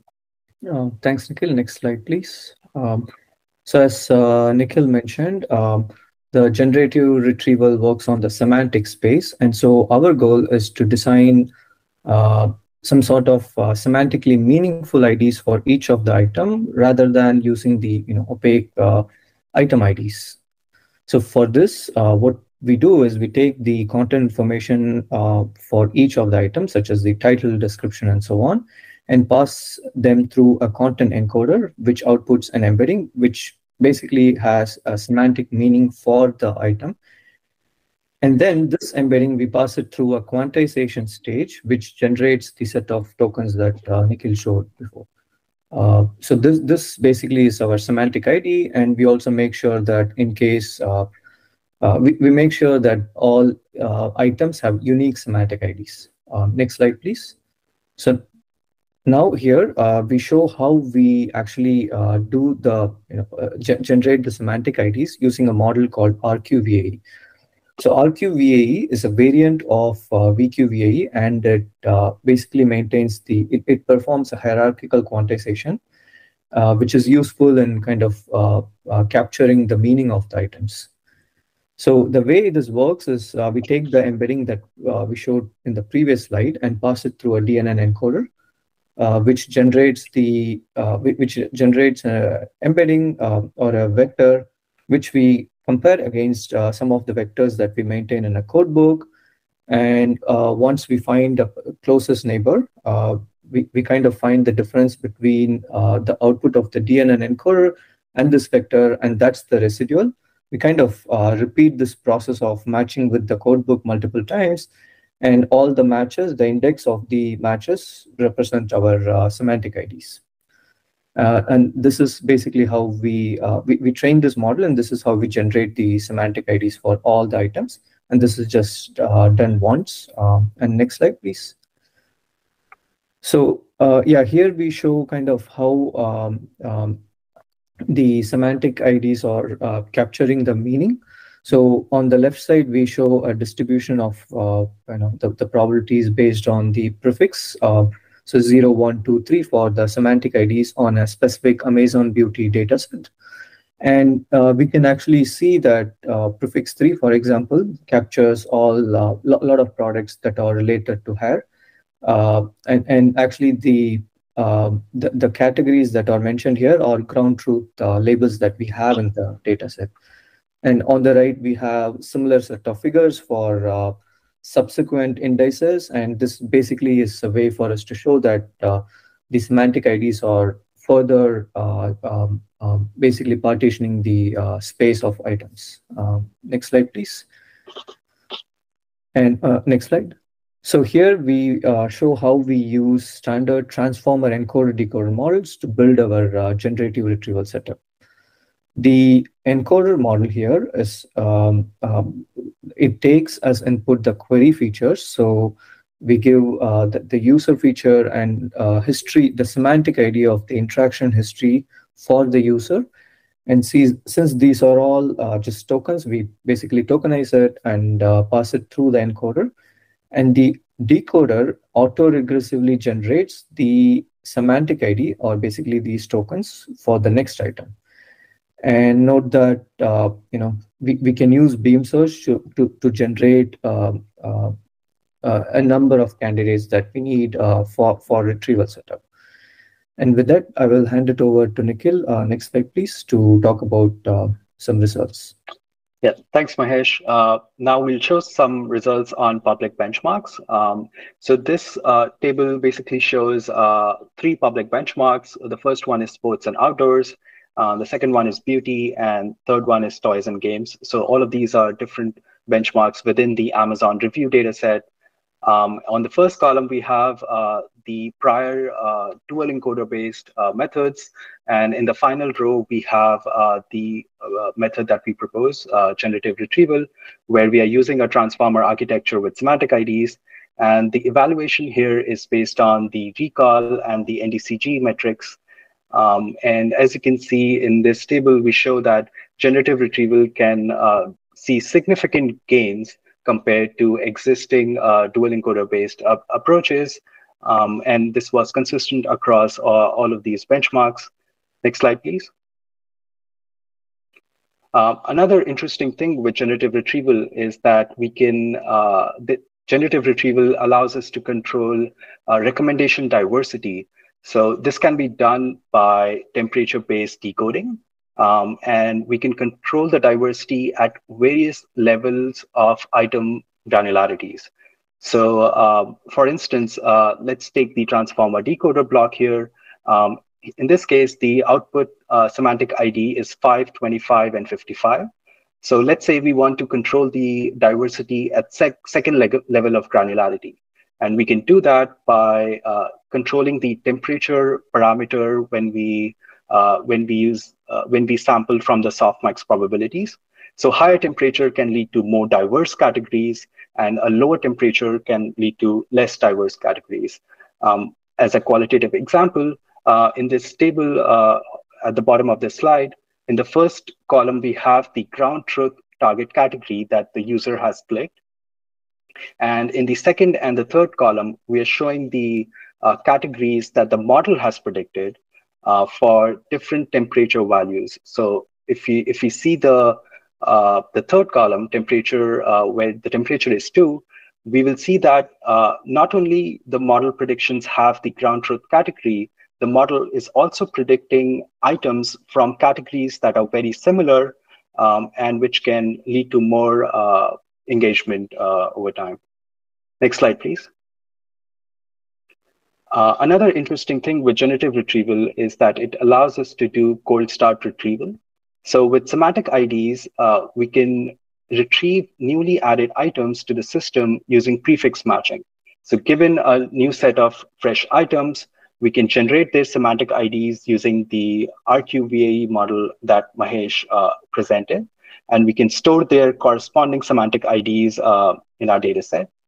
And once the model predicts the next item semantic ID, we can use prefix matching in semantic ID space to retrieve new items added to the system. So on the right, on the slide, we show a plot where we are comparing our generative retrieval approach with another baseline, which is based on semantic k-nearest neighbors. And we are comparing the result across two different item splits. So the solid line here is the recall performance on the entire item data set. And the dashed line here is the recall performance on the specific newly added items, like recall on that item split. And for both these splits, we see that generative retrieval approach does much better than this baseline, and also shows promise for cold start retrieval here. Next slide, please. With that, I would like to thank you and open the floor for any questions. Yeah, thanks, guys. Great talk. And for the audience, I also want to quickly mention that Mahesh and Nikhil are also the co-authors for the user prediction or rating or user rating prediction paper I referenced at the beginning of the talk, the event. So they have been very productive in producing papers. So one question for you guys is, so this new approach sounds very exciting, and do you foresee any barrier to deploy this into production usage? So this is definitely that's a great question. So this is a research project. One issue with generative models in general is that they are quite expensive. So that could be something that we need to work out. But thankfully, there is a lot of work across the generative AI community, which is making all these generative modeling, transformer-based models kind of cheaper to do. For example, all the quantization related work. So yeah, that can be a barrier, but thankfully, people are working on that. Yeah. Great. Another question is, so for this research, you were using, I guess, sentence T5 for the encoding. Yes. Do you think it would make the results even better if even more powerful LM, for example, PaRM, are used in this case? Yeah, quite possibly. We didn't test with some of the newer models. I think yeah, the better the semantics that we capture with the embeddings, the better the result should be. But yeah, we do expect it's not going to make things much better, so that there may be some sort of diminishing returns there. That's interesting research or future work that we can do. All right. Okay. Yeah. Thanks, guys. Now I think we'll move on to our next talk to Webhav and Emeric to talk about the TPU embeddings. Thank you, Wei. And hi, everyone. My name is Webhav. I'm a product manager for Cloud TPUs here at Google Cloud, and I will be presenting this talk on TPU embedding API with my colleague Aymeric Damian from Snap. And without further ado, let's dive right in. So I guess what I heard in the past few hours, we don't need to really explain what is an embedding, but needless to say that it is a mapping of a discrete object into dense vector space, and not just any mapping, but a mapping that makes sense for a certain task. So oftentimes for these tasks, we care for composability and semantic similarity of words. In this case, king and man and women set of semantic embedding were such that these combinations lead to the embedding of queen, which gives us the confidence that the representation that we have learned does make sense. And since then, there have been really interesting applications. Can we go to the next slide? You also heard in the talks today about two-tower architecture, where there is a query and the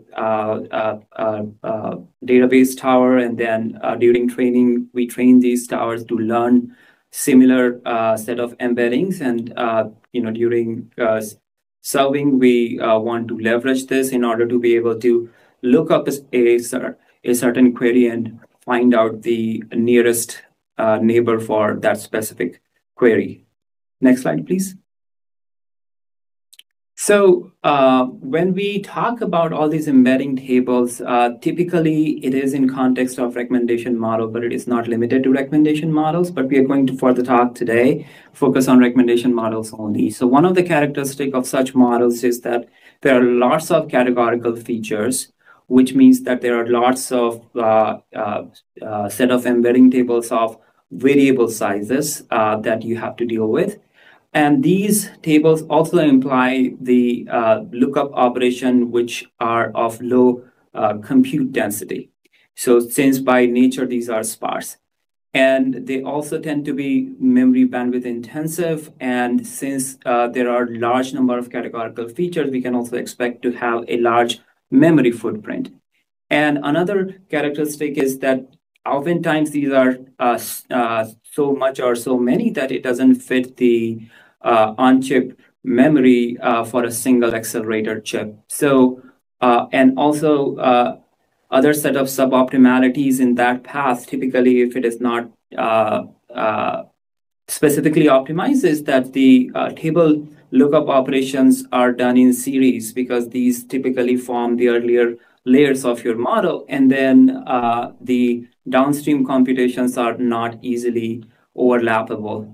And also for systems which work on graph-based set of optimization, there are also variable length data exchanges, which make it harder to deliver an optimal performance. Next slide, please. So what if we built a system which had something dedicated built in to specifically accelerate embedding lookup kind of operation? And what if it could also scale up to a cluster where it can retain a high bisection bandwidth for all-to-all set of communication regarding embedding vectors, oftentimes set of gather-scatter operations, which are required when you have sharded your embedding table across these multiple chips. And what if your programming stack also allows you to then further push that performance that you can derive from system by a host of software optimizations like the one that I talked about, that is overlapping the embedding lookup operation with the downstream computations and so on? And what if it also allows you to then express your model in a way that you express it for a single chip, and then it can distribute that computation across multiple chip in a way that is meaningful in terms of scale, in a way that is also transparent to you? So the answer is, next slide, please, cloud TPUs. So this is not to say that cloud TPUs are the only answer, but what we are going to be talking today about is the TPU embedding API, and which is a layer that facilitates you to use effectively the specific hardware components which have been built on TPU chip. We recently talked about it on like in our paper on Cloud TPU v4. These have been part of TPU systems since generation 2. What I'm showing here is sparse core architecture, which in terms of silicon is a very small footprint, and up to 8% as per that paper, and nonetheless has been specifically designed to deliver the host of interesting capabilities in terms of doing the lookup operations in the most efficient way possible. There are the blue tiles that you are seeing here are the computation units. The fetch and flush are for the read and write from the HBM itself, and there are some vector processing unit specifically built for sparse core also. there in that specific component. And one of the key, sort of part of this whole architecture is the DMA unit, which allows for this virtually flat memory hierarchy creation, which means that your embedding tables can be sharded across multiple chips. And thanks to the chip-to-chip dedicated link that TPU systems have, which deliver a really high-speed network bandwidth, and these DMA units can perform these operations in parallel to things which may be ongoing to the regular dense compute units on TPUs, such as the matrix multiplication units. So this is the sort of a quick view of the hardware component itself, and there are lots of gory details there in the paper that I have linked. So this is a good follow-up reading after this talk. Next slide, please. So now, what do we accomplish by this? So we are sharing here a performance benchmark for a model which involves a lot of lookup operation. I think this is DLRM0. For the baseline, we used an CPU-only implementation with 576 Skylake sockets. And then we compared it with what would happen if we use the TPU embedding API using TPU v3. So you can see that we can accelerate from this baseline using only 128 TPU v3 chip up to 10 times. And then with TPU v4, we were able to push this acceleration up to 30x in comparison to the baseline. What we are also showing is what happens when you place these embedding tables on CPUs. So there is still some acceleration to be had thanks to the dense compute acceleration, because your model always has those components as well. But these numbers are not as good as the scenario when embedding tables can be placed on TPUs. And remember, because of that flat memory hierarchy illusion, this is something that distributes really easily, effectively, and you don't have to think about how you're going to shard your tables. Next slide, please. So in summary, what SparseCore delivers is a dedicated component for embedding acceleration, makes your life easy if your model has multiple categorical feature with weighting set of tables, and in most cases, really large tables that you need to distribute across multiple chips. And you would TPU v4 system specifically because of this 3D toroidal mesh, which was also introduced in TPU v4, has even higher bisection bandwidth that it can deliver. And finally, TPU embedding API provides an easy programming interface for the SparseCore, for you to use the SparseCore acceleration. Next slide, please. So in the next few slides, we will just look at some concrete API samples. So here I'm creating two set of tables with certain attributes, and then I'm using these tables to define configuration of my features. So which are the categorical features which will use this table? As you can see that there may be multiple features that may be using the same table. Next slide, please. And finally, once we have defined these features, we can create our set of embedding inputs and define the layer consisting of using the TPU embedding API, using the feature config and the required set of inputs, and whatever optimizer that you have to use, and so on. Notice that we are not talking here in terms of how these tables are sharded across TPU chips, which is done transparently for you behind the scene.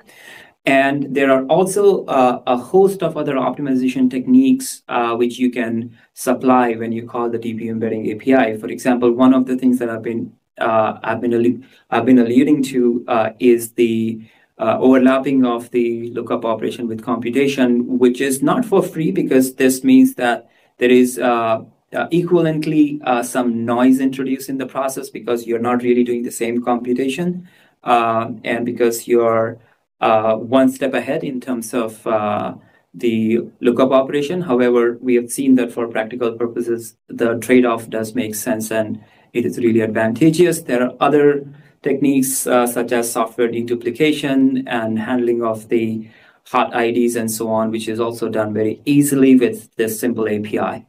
Next slide, please.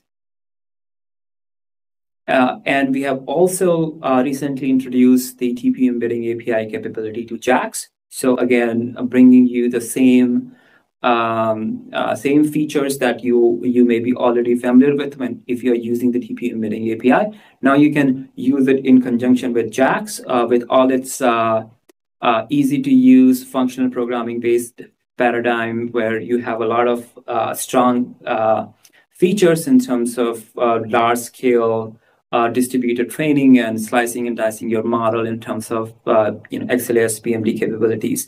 So what you're seeing here on the left hand side is that the regular computation that is there in terms of the dense compute and any other ops in your model will go through the XLA HLOIR path, which is the path that is typically followed for this the usual JAX code that you maybe already using. But on the right hand side, there is a specific TF-off kernel that is used behind the scene by the JAX TPU embedding API to then also leverage these acceleration capabilities that we've been talking about. Next slide, please.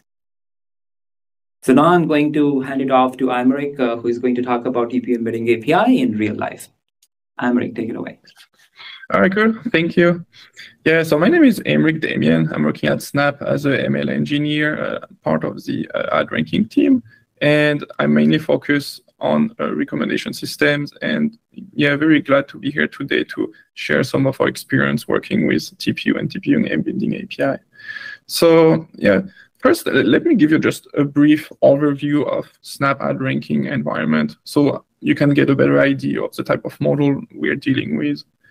So at ad ranking, we actually say we aim to serve like the right ad to the right user at the right time. And to do so, we built models to estimate the probability that a user engages with an ad. And to make more accurate prediction, we actually use many features. Yeah, and I listed here, we use multiple thousand of continuous features. Those can be things like counter, how many times the ad was clicked on, for example, rate features, click rate for a certain ad, etc. And alongside with those continuous features, we also have multiple hundreds of categorical features. For example, an ad ID or a list of ad ID a user interacted with in the past, for example. And such features actually have a huge cardinality, and they're also very sparse in nature. Next, our model architecture usually is pretty standard for recommendation models. For example, those depend cross-network, PLE, or a mixture of expert for multitask learning. And on the distributed training side, we're mostly using Vertex AI because it gives a very convenient way for us to run distributed training and schedule all these instances. And yeah, on the ML hardware side, our training now is mostly based on TPU v3 or SAT2 cores. And for some of our recent, most largest model experiment, we use 128 cores. And on serving side, we're using a combination of either CPU only or CPU and GPU instances. And for the CPU plus GPU, we offset the embedding on CPU and the DNN to the heavy matmul to the GPU. Yeah, and I also listed a link down, so if you want more information, there are many more over there. Yeah, next slide, please. Cool, yeah, so I also wanted to express some of the recommendation system challenges regarding ML hardware. And as I mentioned, we have many categorical features, so we make use of large embedding tables. And I think traditionally, specialized ML hardware has usually really favored large matrix multiplication. For example, that's typical to computer vision, also NLP. But recommenders on the hardware side, they also have additional requirements. We want fast embedding lookups for all these different embedding tables. To fit them, we also need large memory size, and those embedding lookups are very memory bandwidth intensive operation in nature. So we also need high memory bandwidth. Next, please. Yes. Yeah, so why using TPU? Actually, because it fits many of those specificities I just mentioned. It has high compute performance with high bandwidth and fast chips interconnect, which is pretty important for distributed training. The memory is also pretty big, like the base TPU v3.8 already provide 128 gigs of RAM, and for 128 cores, it goes up to 2 terabytes. So that's really convenient to fit large model. And then the TPU embedding API is also very convenient for first optimizing all embedding-based operation, and secondly, to fit those large embedding tables called multiple cores. And yeah, and this really helps us because virtually it's by sharding those large embedding tables across the entire TPU memory, it's very convenient for us to fit virtually any embedding table size to the TPU device.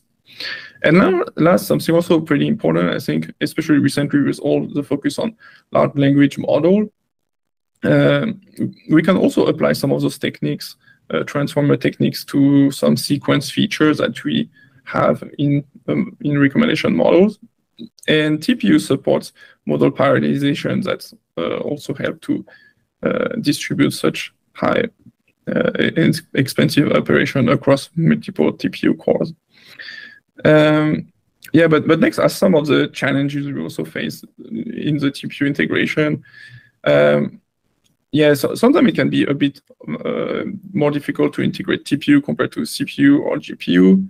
A few TensorFlow ops might not be available, and yeah, there is also no asynchronous training mode out of the box, which yeah, because sometimes when we try to scale to a very high number of devices, we see that the scaling is not linear, so asynchronous training mode yeah, could be helpful. And last, also have a link below where we have many more details if you're interested in. Next, please. Cool. So yeah, here are some actually benchmark results running TPU on some of our own ad ranking models and how they compare to our previous CPU-based training system. Yeah, for some context, I did there both a standard model and a heavy model. So standard is kind of more typical at Snap, and you can see it as a model where the embedding lookup is actually taking a decent proportion of the total compute. And the heavy model, on the other hand, the DNN and cross network are actually much larger. So in this model, the matmul actually much more heavy. And yeah, you can observe from the benchmark results that actually in all scenarios, TPU v2 and v3 were all able to beat our older CPU training baseline. And yeah, you can note that the introduction of the TPU embedding API actually greatly improved model training throughput. For example, for the TPU v2, it's almost double for 1.3x throughput to 2.4. So that was really great gains. And for the TPU v3, we almost get 70% higher throughput. So very good gain there too.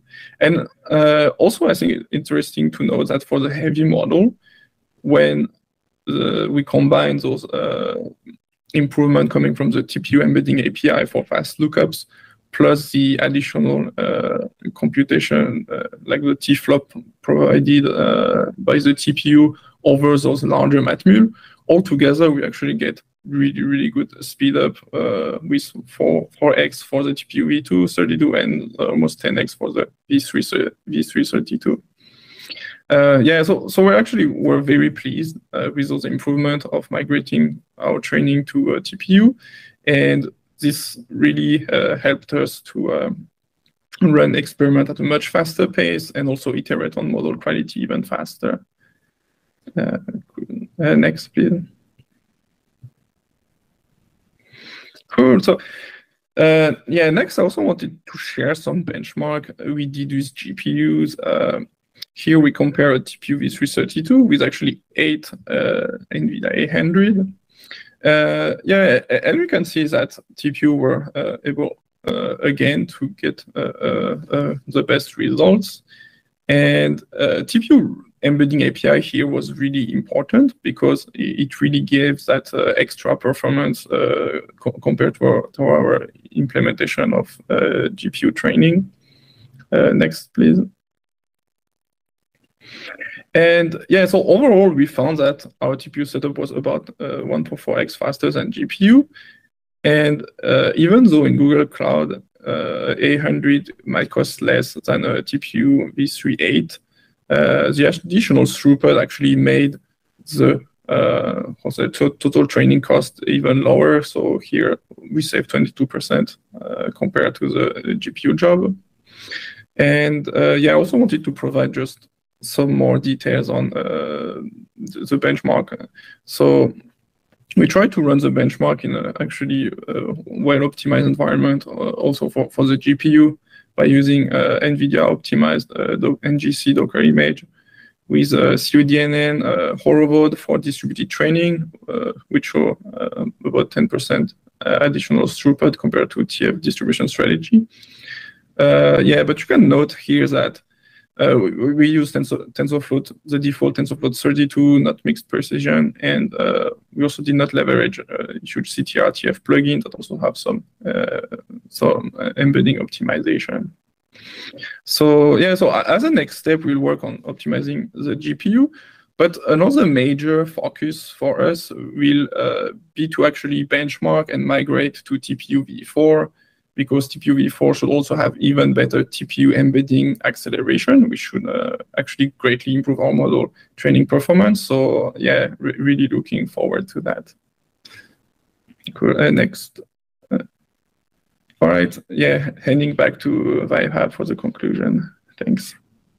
Thank you, Aymeric, for sharing the details of this case study. This is very helpful, and needless to say, like also Aymeric mentioned, that all the benchmarks are to some degree imperfect, and yeah, looking forward to also the results after you have had chance to do the optimization on GPU side. I'm sure that those will also be great results. In summary, the key takeaway for the talk today is that Cloud TPU has a dedicated sparse core component for accelerating embedding lookup operation. This is made available or accessible or useful to you using TPU embedding API, which helps you leverage the default capabilities as well as a set of software optimizations such as compute and lookup overlap, the software deduplication, and so on. And this API is now also available via JAX. And this is a part of the TFRS package. So please go to our TFRS website and you can give it a spin. Thank you so much. Thanks, guys. That was quite interesting talk for accelerating embeddings. So I have one question for Aymeric and then one question for Vaibhav.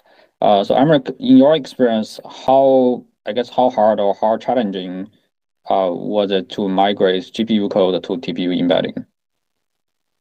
Yeah, so I would say it was not too challenging, but you kind of need to learn a bit how the TPU embedding API works, and yeah, I would say this is how to say it's like the optimization just meant that all the TPU, all the embedding must be defined before calling the model function. So in our case, for example, we used to, our embedding had dynamic dimension shape and based on the cardinality of this embedding, and we used to compute that as part of the model function. So the only challenge was kind of move that out of the model function. But I think overall it's not too complicated, and yeah, and thanks to this the performance of the TPU embedding API, it was actually well worth spent for us to do this migration. Great. I think more people may want to migrate to TPU embeddings then.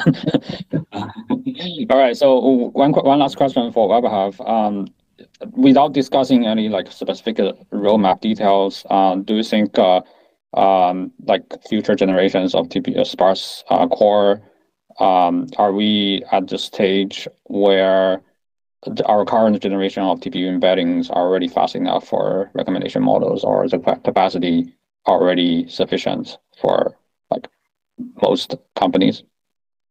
Yeah, I think based on what we have heard from our users, we have very strong feedback on V3 and V4 generation, and definitely I'm hoping that in future we'll have further enhancements, like we have been trying to push the performance on TPU on all fronts. We definitely also think about ranking and recommendation use case very deeply. Okay. Yeah. Okay. Yeah. I think let's wrap up this part of the talk. And Emeric also mentioned dynamic shape in embedding table. Our next talk will cover exactly that. Divya will talk about dynamic embedding. And thanks again, guys. And well, I'll hand it over to Divya. So good morning, good afternoon, everyone. My name is Divya. I'm a software engineer on the Keras team. Today I'll be presenting on Keras dynamic embedding layer. It's an efficient approach for handling changing input patterns to a model with embedding layer. Next slide, please. So currently the static embedding layer that learns and maps the discrete inputs such as words or tokens to dense vector representations, commonly referred to as embeddings. The Keras embedding layer is frequently used in recommendations, search, and ranking, where the goal is to provide personalized recommendations to users based on their preferences and behaviors. So the embedding layer is used to represent discrete features such as user ID, item ID, or contextual information in a continuous and dense vector space. So however, the current static embedding layer encounters the problem of embedding drift. So what is embedding drift? In an online recommendation systems, users' preferences and item characteristics may evolve over time. It is known as embedding drift, where the original embeddings become less representative of the current data, preferences, or characteristics.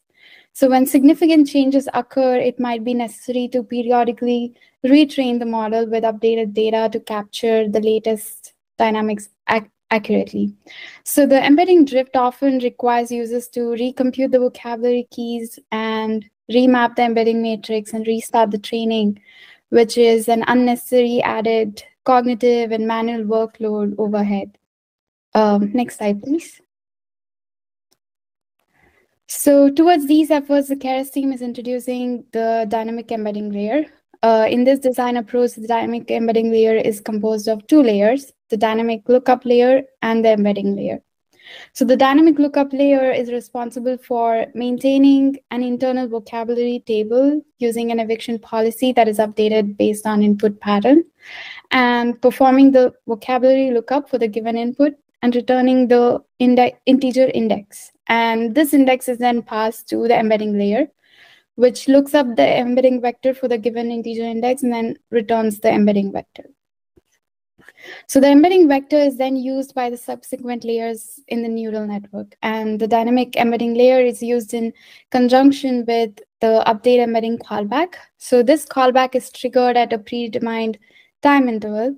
It aggregates the internal vocabulary table across all workers if you're using a distributed setup. And this ensures that the vocabulary is always up to date and all the workers are using the same vocabulary for the lookup.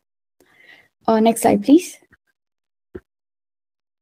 So let's take a deeper look at what is done in the dynamic lookup layer and how the update embedding callback updates the embeddings and the vocabulary. So the dynamic lookup layer identifies and adds unique keys passed as inputs to the layer and updates the internal vocabulary table. So this table is constantly updated based on eviction policies such as time to live, LFU, LRU, etc. So when used with distributed training, the table is maintained on each worker and the tables on different workers may be different. And the callback aggregates the internal vocabulary table across all the workers in a distributed training setup and updates the main vocabulary lookup table on all the workers. So the update emitting callback is a timed callback that uses a timed thread to create callback event when the timer expires. So to summarize, the update emitting callback updates the vocab to index mapping on all workers and updates and remaps the embedding matrix to reflect the new vocabulary index mapping, where old vocabulary keys will have the same emitting vectors and the new added vocab keys will have newly initialized embedding vectors. So this updated vocabulary is used for lookup in the dynamic lookup layer until the callback event is triggered again after the time interval expires again. Next slide, please. So here's a code example to demonstrate how to use the dynamic embedding layer. So you would define your training data, labels, initial vocabulary.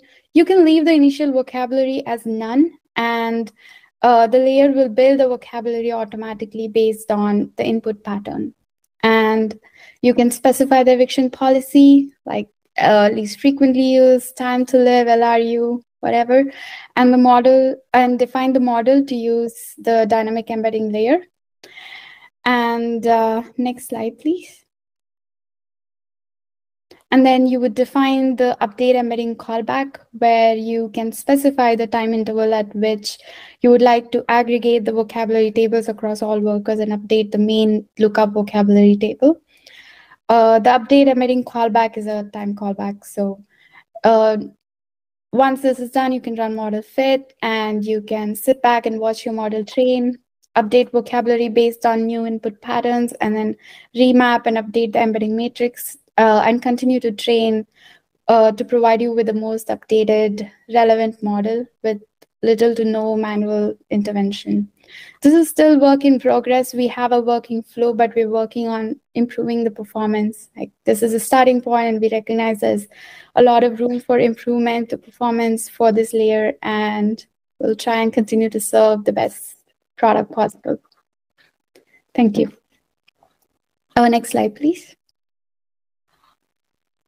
So yeah, here is a link for a request for comment that was submitted in the TensorFlow community repo. So you could go through the design in more detail here. And if you have any questions or comments, I would greatly appreciate it. Thank you. Yeah, thanks, Divya. We're over time, so for those questions we haven't addressed during Q&A time, we'll do that offline. So make sure to follow up on the on our live stream platform. I'll pass it back to Ashley to wrap up. Thank you.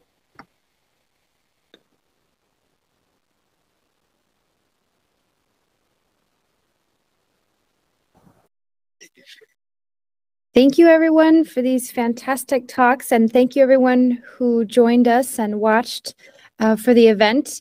It was an honor to host you, and a huge thank you again and congratulations to our speakers for all of the amazing content that they've shared today. That's a wrap for us. If you would like to reach out, we'd love to hear from you. You can reach us on our TensorFlow forum at discuss.tensorflow.org. I'm reposting the links that Wei added at the beginning, the recommendation systems landing page, the TensorFlow recommenders, and the Palm API. And with that, we thank you so much, and we hope you have a good rest of your day, afternoon, evening, wherever you may be. Take care. Bye-bye.